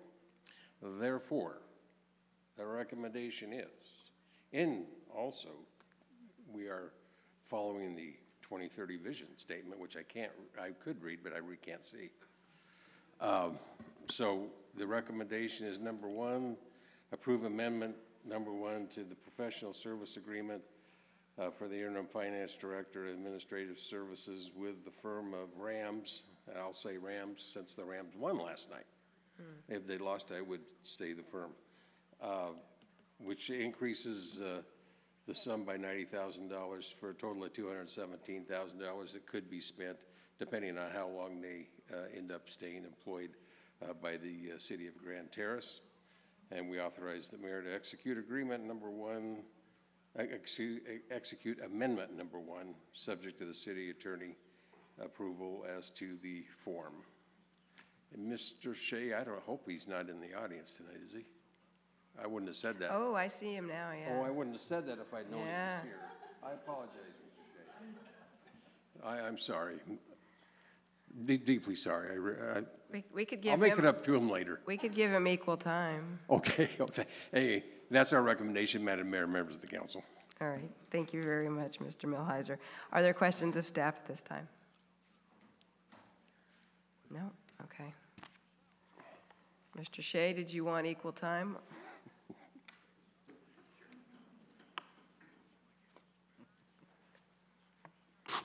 Your Honorable Mayor, City Council, really appreciate the opportunity to keep helping. It's been a pleasure working with Mr. Milhiser. We're going to miss him, that's for sure.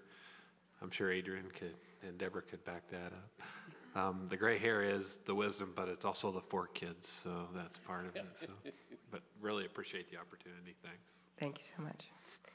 All right. Since I have not seen that we have questions of staff, is there a request to speak on this item? No, Madam Mayor. All right, so we'll bring it back to council for consideration of this item to amend the professional services agreement. Mayor, I make a motion that we follow staff recommendations 1 and 2. All right. Is there a second? Second. Okay, motion by Councilmember Allen, second by Councilmember Wilson. Any further discussion on this item? All right, seeing none, Madam City Clerk.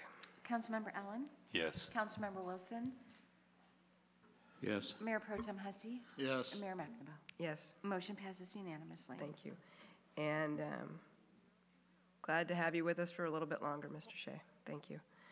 All right, so item 15, the 2021 through 2029 draft housing element presented by Steve Weiss, Planning and Development Services Director. Mr. Weiss. Good evening, Mayor and council members. I guess it's appropriate that I make the final presentation for the evening. Just sheer coincidence, but it's a pleasure to be here and to serve you. Tonight's item is the draft 2021 housing element update, and the vision for this is supports goal 1, it ensures fiscal viability, and also promotes economic development by providing an internally consistent element and being compliant with state law. And just a little bit of background to make my presentation brief. On June 17th this year, the Planning Commission did conduct a study session regarding the housing element, and then we prepared a draft housing element with the input from the Planning Commission and the public. And on October 21st, the Planning Commission conducted a public hearing to review the draft element, and based on the comments, public comments, we prepared a revised draft housing element for review by the City Council. And the purpose of tonight's meeting is to receive additional comments on the draft from interested stakeholders, the council, and also it must be submitted to the California Department of Housing and Community Development for review pursuant to state law. And Adrian has reminded me of the dates. By law, the certified housing element should be completed by February of 2022. Moving on, Ms. City Clerk, is our consultant on Zoom possibly? No, Director Weiss, he is not. He's not on, okay. He's got a couple of housing elements to juggle, so I will do my best to do justice. So the housing element updates are required every 8 years. This is called the sixth cycle, and the 2021 through 2029 updates as is required by state law. And every time a housing element comes in, the legal requirements become more and more extensive for the housing element. For certification, housing is a matter to the state of statewide importance and limitations on local land use control. The state legislature has delegated HCD, or Housing and Community Development, as the authority to review housing elements for compliance, or what we call certification. Potential legal consequences for noncompliance could be jeopardizing certain important infrastructure plans and that, so we have always strived for compliance with everything. And certification supports the legal validity of the housing element and also the general plan with consistency. The question always is, what is affordable housing? Well, there is a formula, and it was set up through the state, and it was also validated through the Southern California Association of Governments, and I'm sure you read there was a lot of discussion about what that median income is, what that sweet spot is. And so the reality is, I'm not going to reiterate the whole chart, but I think it's pretty clear to show that what affordable rents are. Extremely low is less than 30% of the HUD adjusted median income. Very low is 31 to 50%, low is 51 to 80, and moderate is 81 to 120%. So you're looking at $93,000 for a family of 4, and then above mod is greater than 120%, and those are market housing. And if you have any questions, please feel free to just ask. The key requirements are housing regulations must be consistent with state law, and there are also issues of special needs. And special needs really in this area deal with destitute, homeless, special needs with physical needs and that. And also the big one you hear is RHNA, Regional Housing Needs Assessment. And the state has determined that every jurisdiction has to prove an area to accommodate assigned needs. It can't force us to build it, but we have to identify areas. And as you know, Grand Terrace, being 3.1 square miles, has limited space, mostly along the freeway areas right now, the 215. So the RHNA requirements, so we must ensure that the plans and development regulations can accommodate the RHNA allocation in all income categories. And the housing element certification requires adequate sites.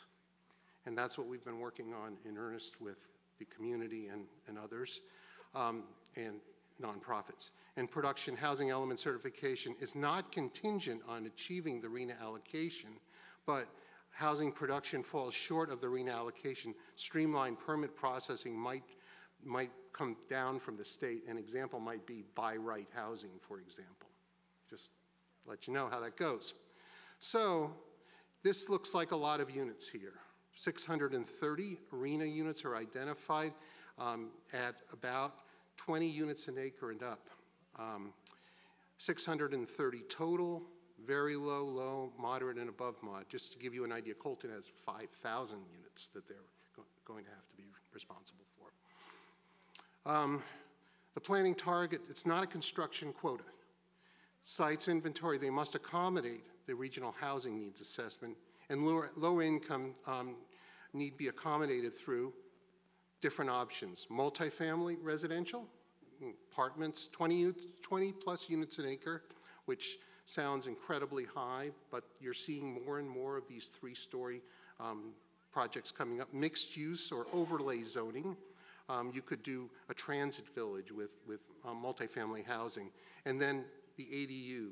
You hear a lot about accessory dwelling units. Everybody wants to put one in their yard if they have the space. You know, that's what we're trying. But it's, you know, can be tough.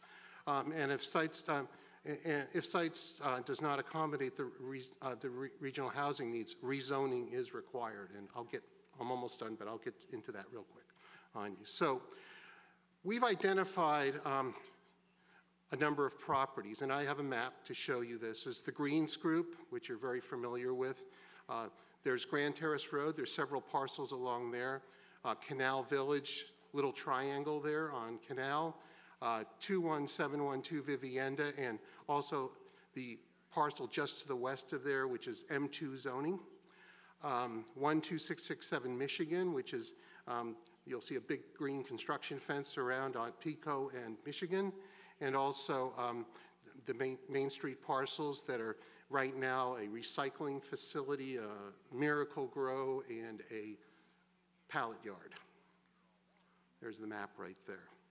So those are potential candidates that could be considered for the regional housing needs and also getting the housing element up to HCD to consider certification.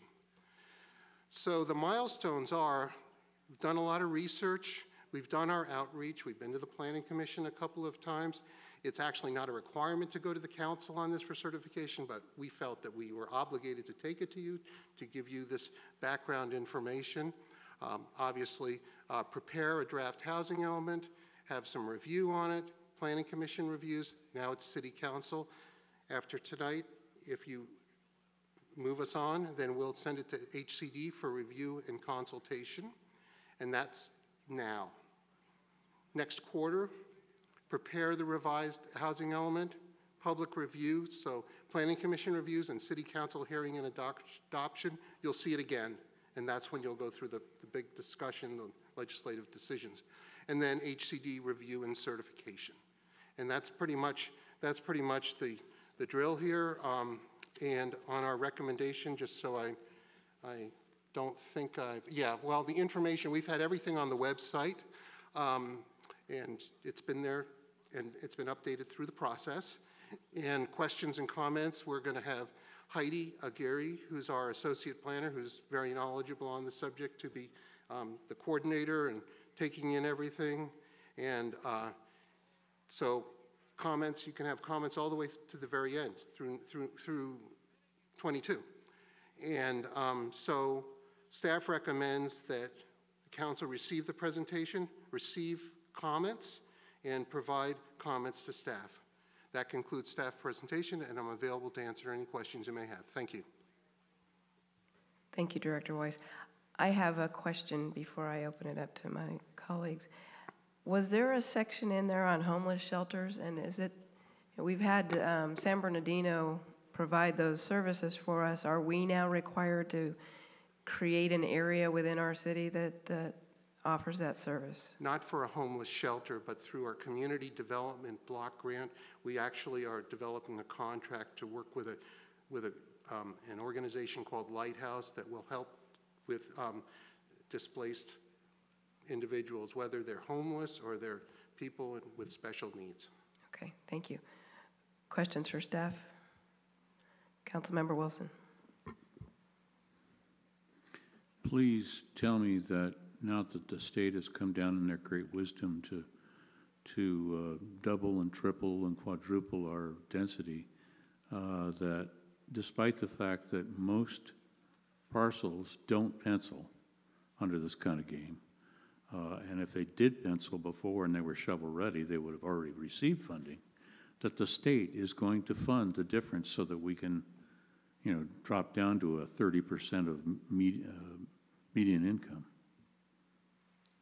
You're going to be, you're referring to Senate Bill 9, Mm-hmm. and actually, I believe in first quarter of next year, I think an urgency ordinance will be brought to the council so they can consider coming up with a cogent ordinance that will address this important matter. And there, that I know of, everything I've researched, there is no funding from the state coming for this.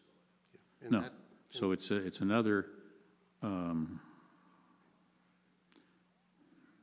It's another time the state has made a mandate and has no funding mechanism whatsoever to require it to be done, and it's going to affect our quality of life by a tremendous percentage. There will be more assembly bills coming. Mm-hmm. They're trying to make it Los Angeles out here. It's the reason why people moved out here. They wanted to have a little bit of room, a little bit of stretching room. And while I appreciate the plight of the homeless, I really think that this is a very uninformed legislation, because I was a party to some of the advisory on this, and one of the main groups responsible for doing multifamily and more towards affordable product asked the question, when are they going to put somebody in the game that has some skin in the game? In other words, when are they going to ask an opinion from somebody that actually has to make their living at this? And the government, the state government, for some reason, has refused to do that. Instead, they've got a hold of architects and engineers who would gladly spend a lot of money, the state's money, trying to put these things together.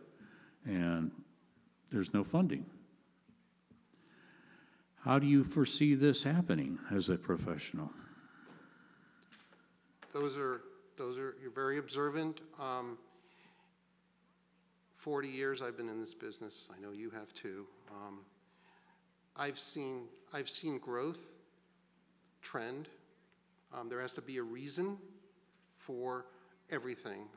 For example, I know in Riverside they just put up a big FDA building and things like this. What the state's trying to do is they're trying to push the local agencies into developing incentive-based programs to encourage mixed use and affordable housing. And there are some areas, and especially if you travel through the Silicon Valley and parts of Los Angeles, San Diego, where the densities are 80, 150 units an acre, 500 units an acre, because there's a tremendous amount of employment in those areas. Irvine, three jobs for every house in that community.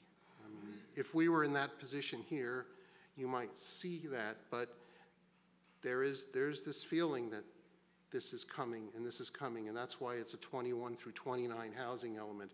And I'm only saying that there's going to be more and more of a regional push to make locals work with them.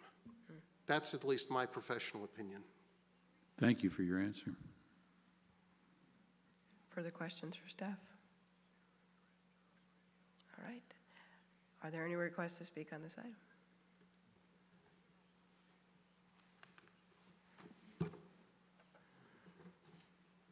Mr. Darrell Moore.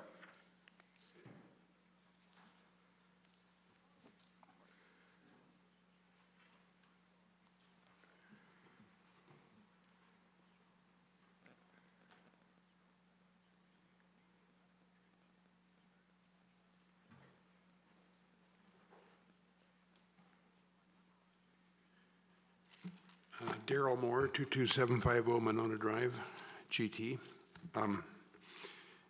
The presentation Steve made, we have 3 of the sites that he referenced for high density, and it's our intention to try and move them along, and we support the density. But as Mr. Wilson said, these are very difficult projects. Like anything below moderate is virtually impossible to make work. And even the numbers that were put up there showing the rents by different categories, those actually aren't the rents, so those are the housing costs. You have to also allow for utilities and other costs. So, I mean, I don't know how this is ever going to play out, but we support some higher density. We think we'd do a good job if we do it. And to get 20 plus units per acre, you're going to see 3-story. There's no other way to get it. So I guess I support Steve's work, but I have no idea how anybody's going to make those lower income levels work. And I guess, like everybody else, I don't even particularly want them in the community, honestly. I guess that's a problem everybody's had. People need a place to live, and if we could make it work economically, we would try and do it, but it's going to be very difficult. But other than that, I support the work that Steve's done. Thank you. Thank you, Mr. Moore. I appreciate you being here and coming forward and sharing your perspective. Any other requests to speak at this time? No, Madam Mayor. All right. So we'll close public comment and bring it back to council. We are being asked to receive the presentation, receive the public comments, which we've done, both of those, and then provide comments to staff as appropriate. So any further comments that we want to give to staff? Councilmember Allen. Thanks, Mayor. So I just want to let Mr. Weiss know that was a great report. I spent 5 years on the Planning Commission where I learned about the RHNA, and then this is the second or third time on the council that I've been listening to a report, and that was a really good one. I appreciated it. I learned something from it each time. Are we at a? We are not at a place where we're required to fulfill it, are we? It's just having the proper zoning that they're asking for, right? That's correct, Yeah, Councilmember okay. Allen. It's a very, very interesting question as regional governance gets more and more, as they up the stakes. We just want to be compliant with state law. But, you know, keep in mind that what Mr. Moore was talking about, density, it's a question of as density starts to increase, hopefully there's more employment, there's other things, and that could attract affordable housing clearinghouses that are quite sophisticated. But I haven't been contacted by any. So usually we get contacted by affordable housing places. We have not. So once we had a conversation once about ADUs, and I know you mentioned it in here. And I think I was told that there are 6 ADUs in the city. The staff, somebody from staff told me that. But my response to that was, I know there's 6 ADUs on Brentwood Street, because that's where I live, and I know where all 6 of them are. So I was wondering if we actually had an accurate number, an accurate count of those, and they were, I mean, how would those count against our arena requirement? We do have accurate numbers. The question is, do we have 6 legal ADUs? Yeah, that's we what have I was 6 referring to. So we have an extremely proactive code enforcement group and we look at any hammer that goes in and figures out where they are. And we have actually second living units within all kinds of things, people living in the garages and all that. We have stop work orders on a lot of these properties, and what happens, they come in, and sometimes they try to be creative and say, well, we want to make that, turn that into an ADU. But that means they have to comply with all the state building codes and city building code requirements. So some of them come in, some of them don't. I mean, you have to have architecture and engineering expertise to build any type of structure in Grand Terrace. I think we'll be seeing more in the future, but we're not going to see hundreds just because of the topographic challenges that we have in this community. I know we just got one up on Thompson Drive, for example. You know, they're scattered, but we're certainly following state law when it comes to regular accessory dwelling units and what they call junior accessory dwelling units. Yeah, but so I understand we're following the law. So, but if we had more, if we had more than 6, say we had 20, 30, you know, those could count towards our arena's requirement, right? Bring it on. Yeah, we're absolutely fine with that. Yes. All right, any further comments to provide to staff as appropriate requested in our agenda item? Okay, seeing no more comments, thank you very much for your report. And so we are being asked to receive the staff presentation and receive the public comments. And move it on to HCD, yeah. So is there a motion to receive each of these items? Motion to receive the items. Okay. Second. Okay, motion by Councilmember Allen to receive staff presentation and public comments, and second by Councilmember Wilson. Any further discussion? All right, Madam City Clerk. Councilmember Allen? Yes. Councilmember Wilson? Yes. Mayor Pro Tem Hussey? Yes. Mayor McNabb? Yes. Motion passes unanimously. And I will say, Director Weiss, that was a lot more concise than I thought it would be. Thank you very much. Thank you, Mayor. And I just want to say I really enjoyed working with you. I respect all of you, and it's been a real pleasure. Thank you very much. All right, so that was our last item. We have no request for future agenda items, so we'll go to council communications. We'll start with Councilmember Jeff Allen. First thing I would like to say is thanks to Julia and her whole crew for all that. She's still here, so I get to do that and say thanks for that, for what your presentation, it was great, and what you were presenting about were great events also. Thank you. Everything about them. And I also want to thank Johan and the Cars and Coffee Club for their Christmas toy drive parade that they conducted recently. All the participants and also all the folks who went out and donated those toys for that toy drive. Thank you very much for that. Thanks to Lieutenant Lane and his crew, the fire department with the fire truck also. It was just a tremendous event, and it's I just think it's great to see what a group of volunteers can do in this city without involving city staff, you know, too much. So thank you for that. But thank the city staff and all the volunteers that came out for the Light Up Grand Terrace event.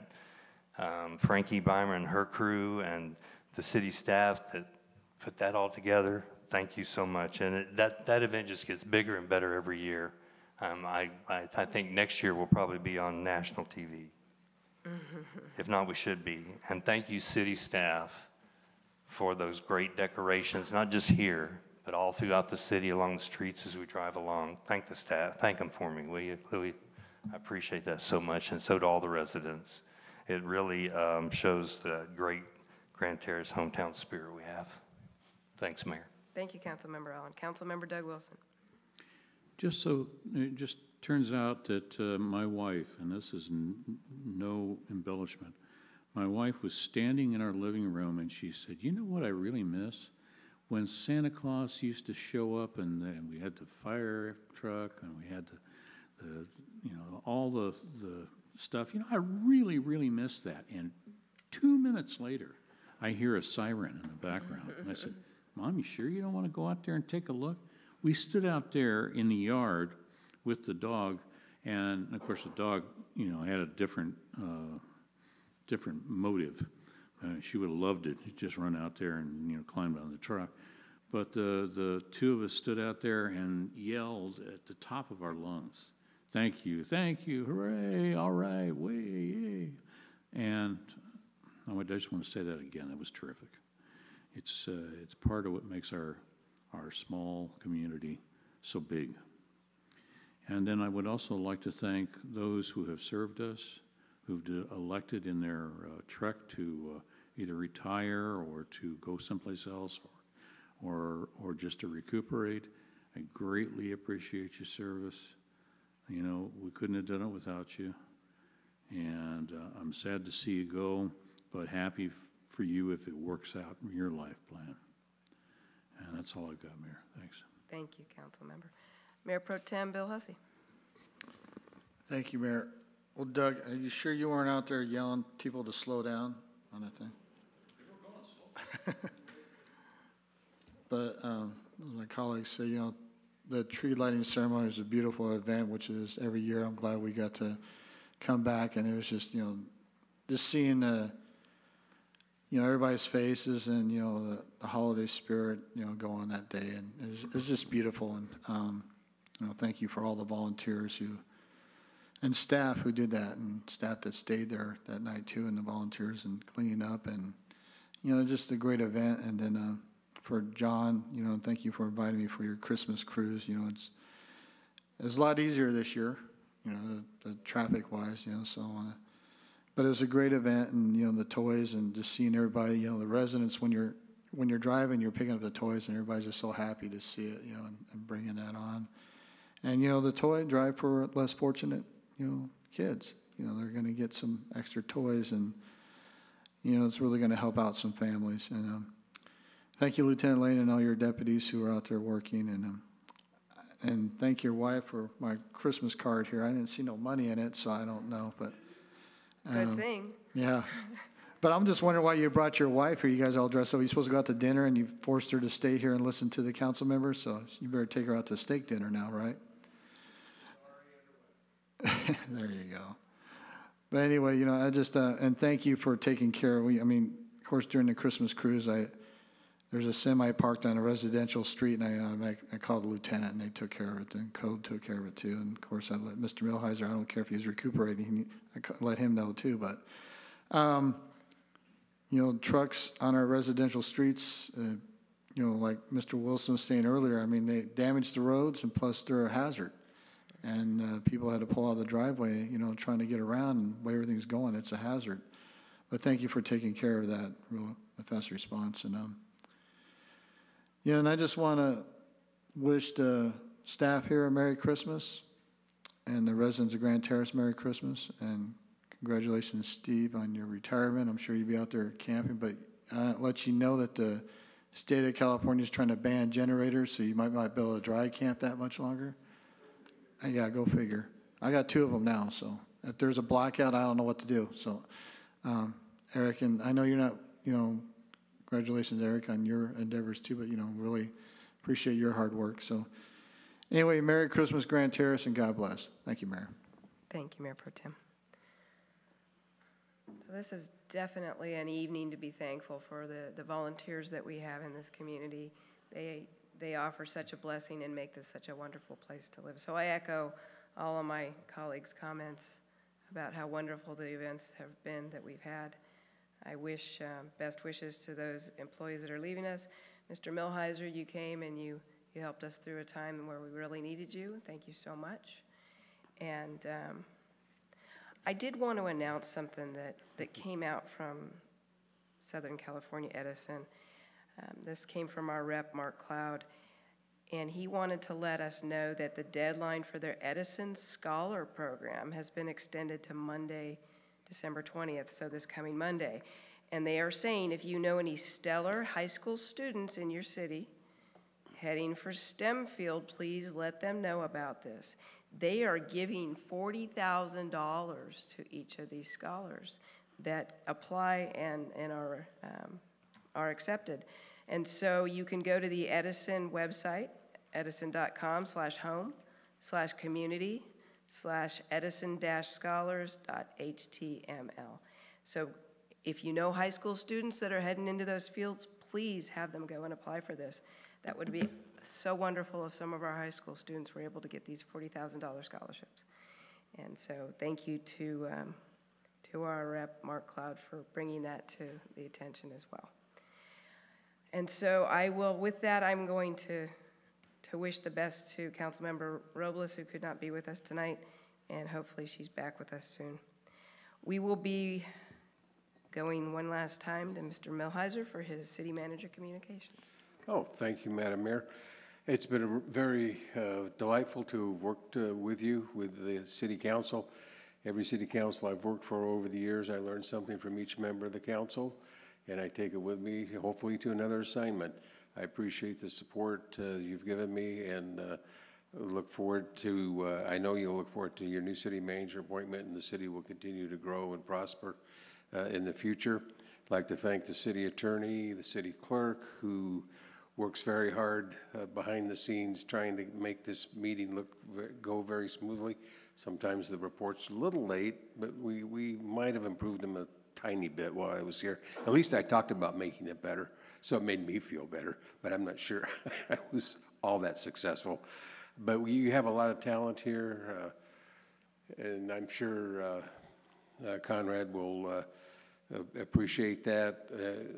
I look up to my right and I see Lewis up there, our building official. He has a lot of potential talent too. He's has a master's degree in public administration and is only 30 years old and is a building official, so I know he'll do well. Ms. Carpenter will do well.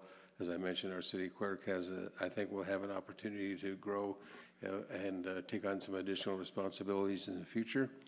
And for me, thank you very much again. Have a Merry Christmas to the community. And Julia and her group, I go home and tell my wife, I said, well, what do you like working in Grand Terrace? I said, the community spirit. Mr. Gallo, sorry about Columbus Day, but what the heck. All right, we're good. Okay, thank you very much, Madam Mayor. Thank you, Mr. Milhiser. So we will be recessing to closed session.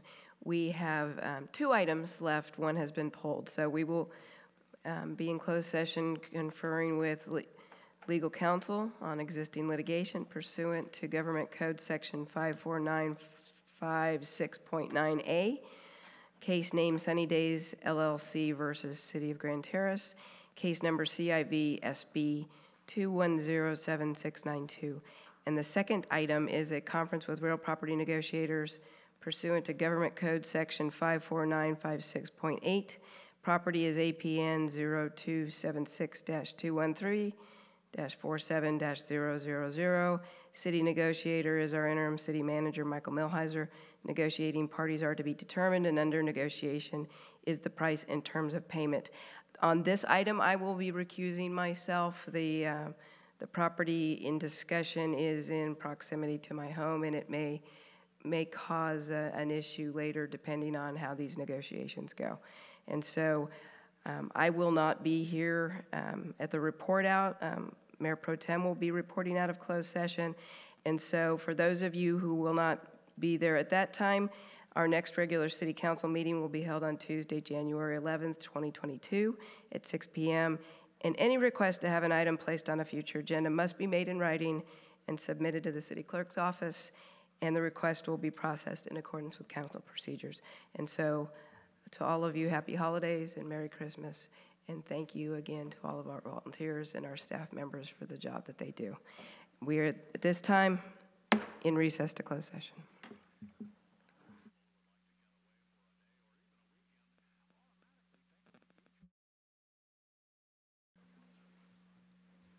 You ready? Wait for the bosses. All right, well, thank you. We're going to reconvene the open session.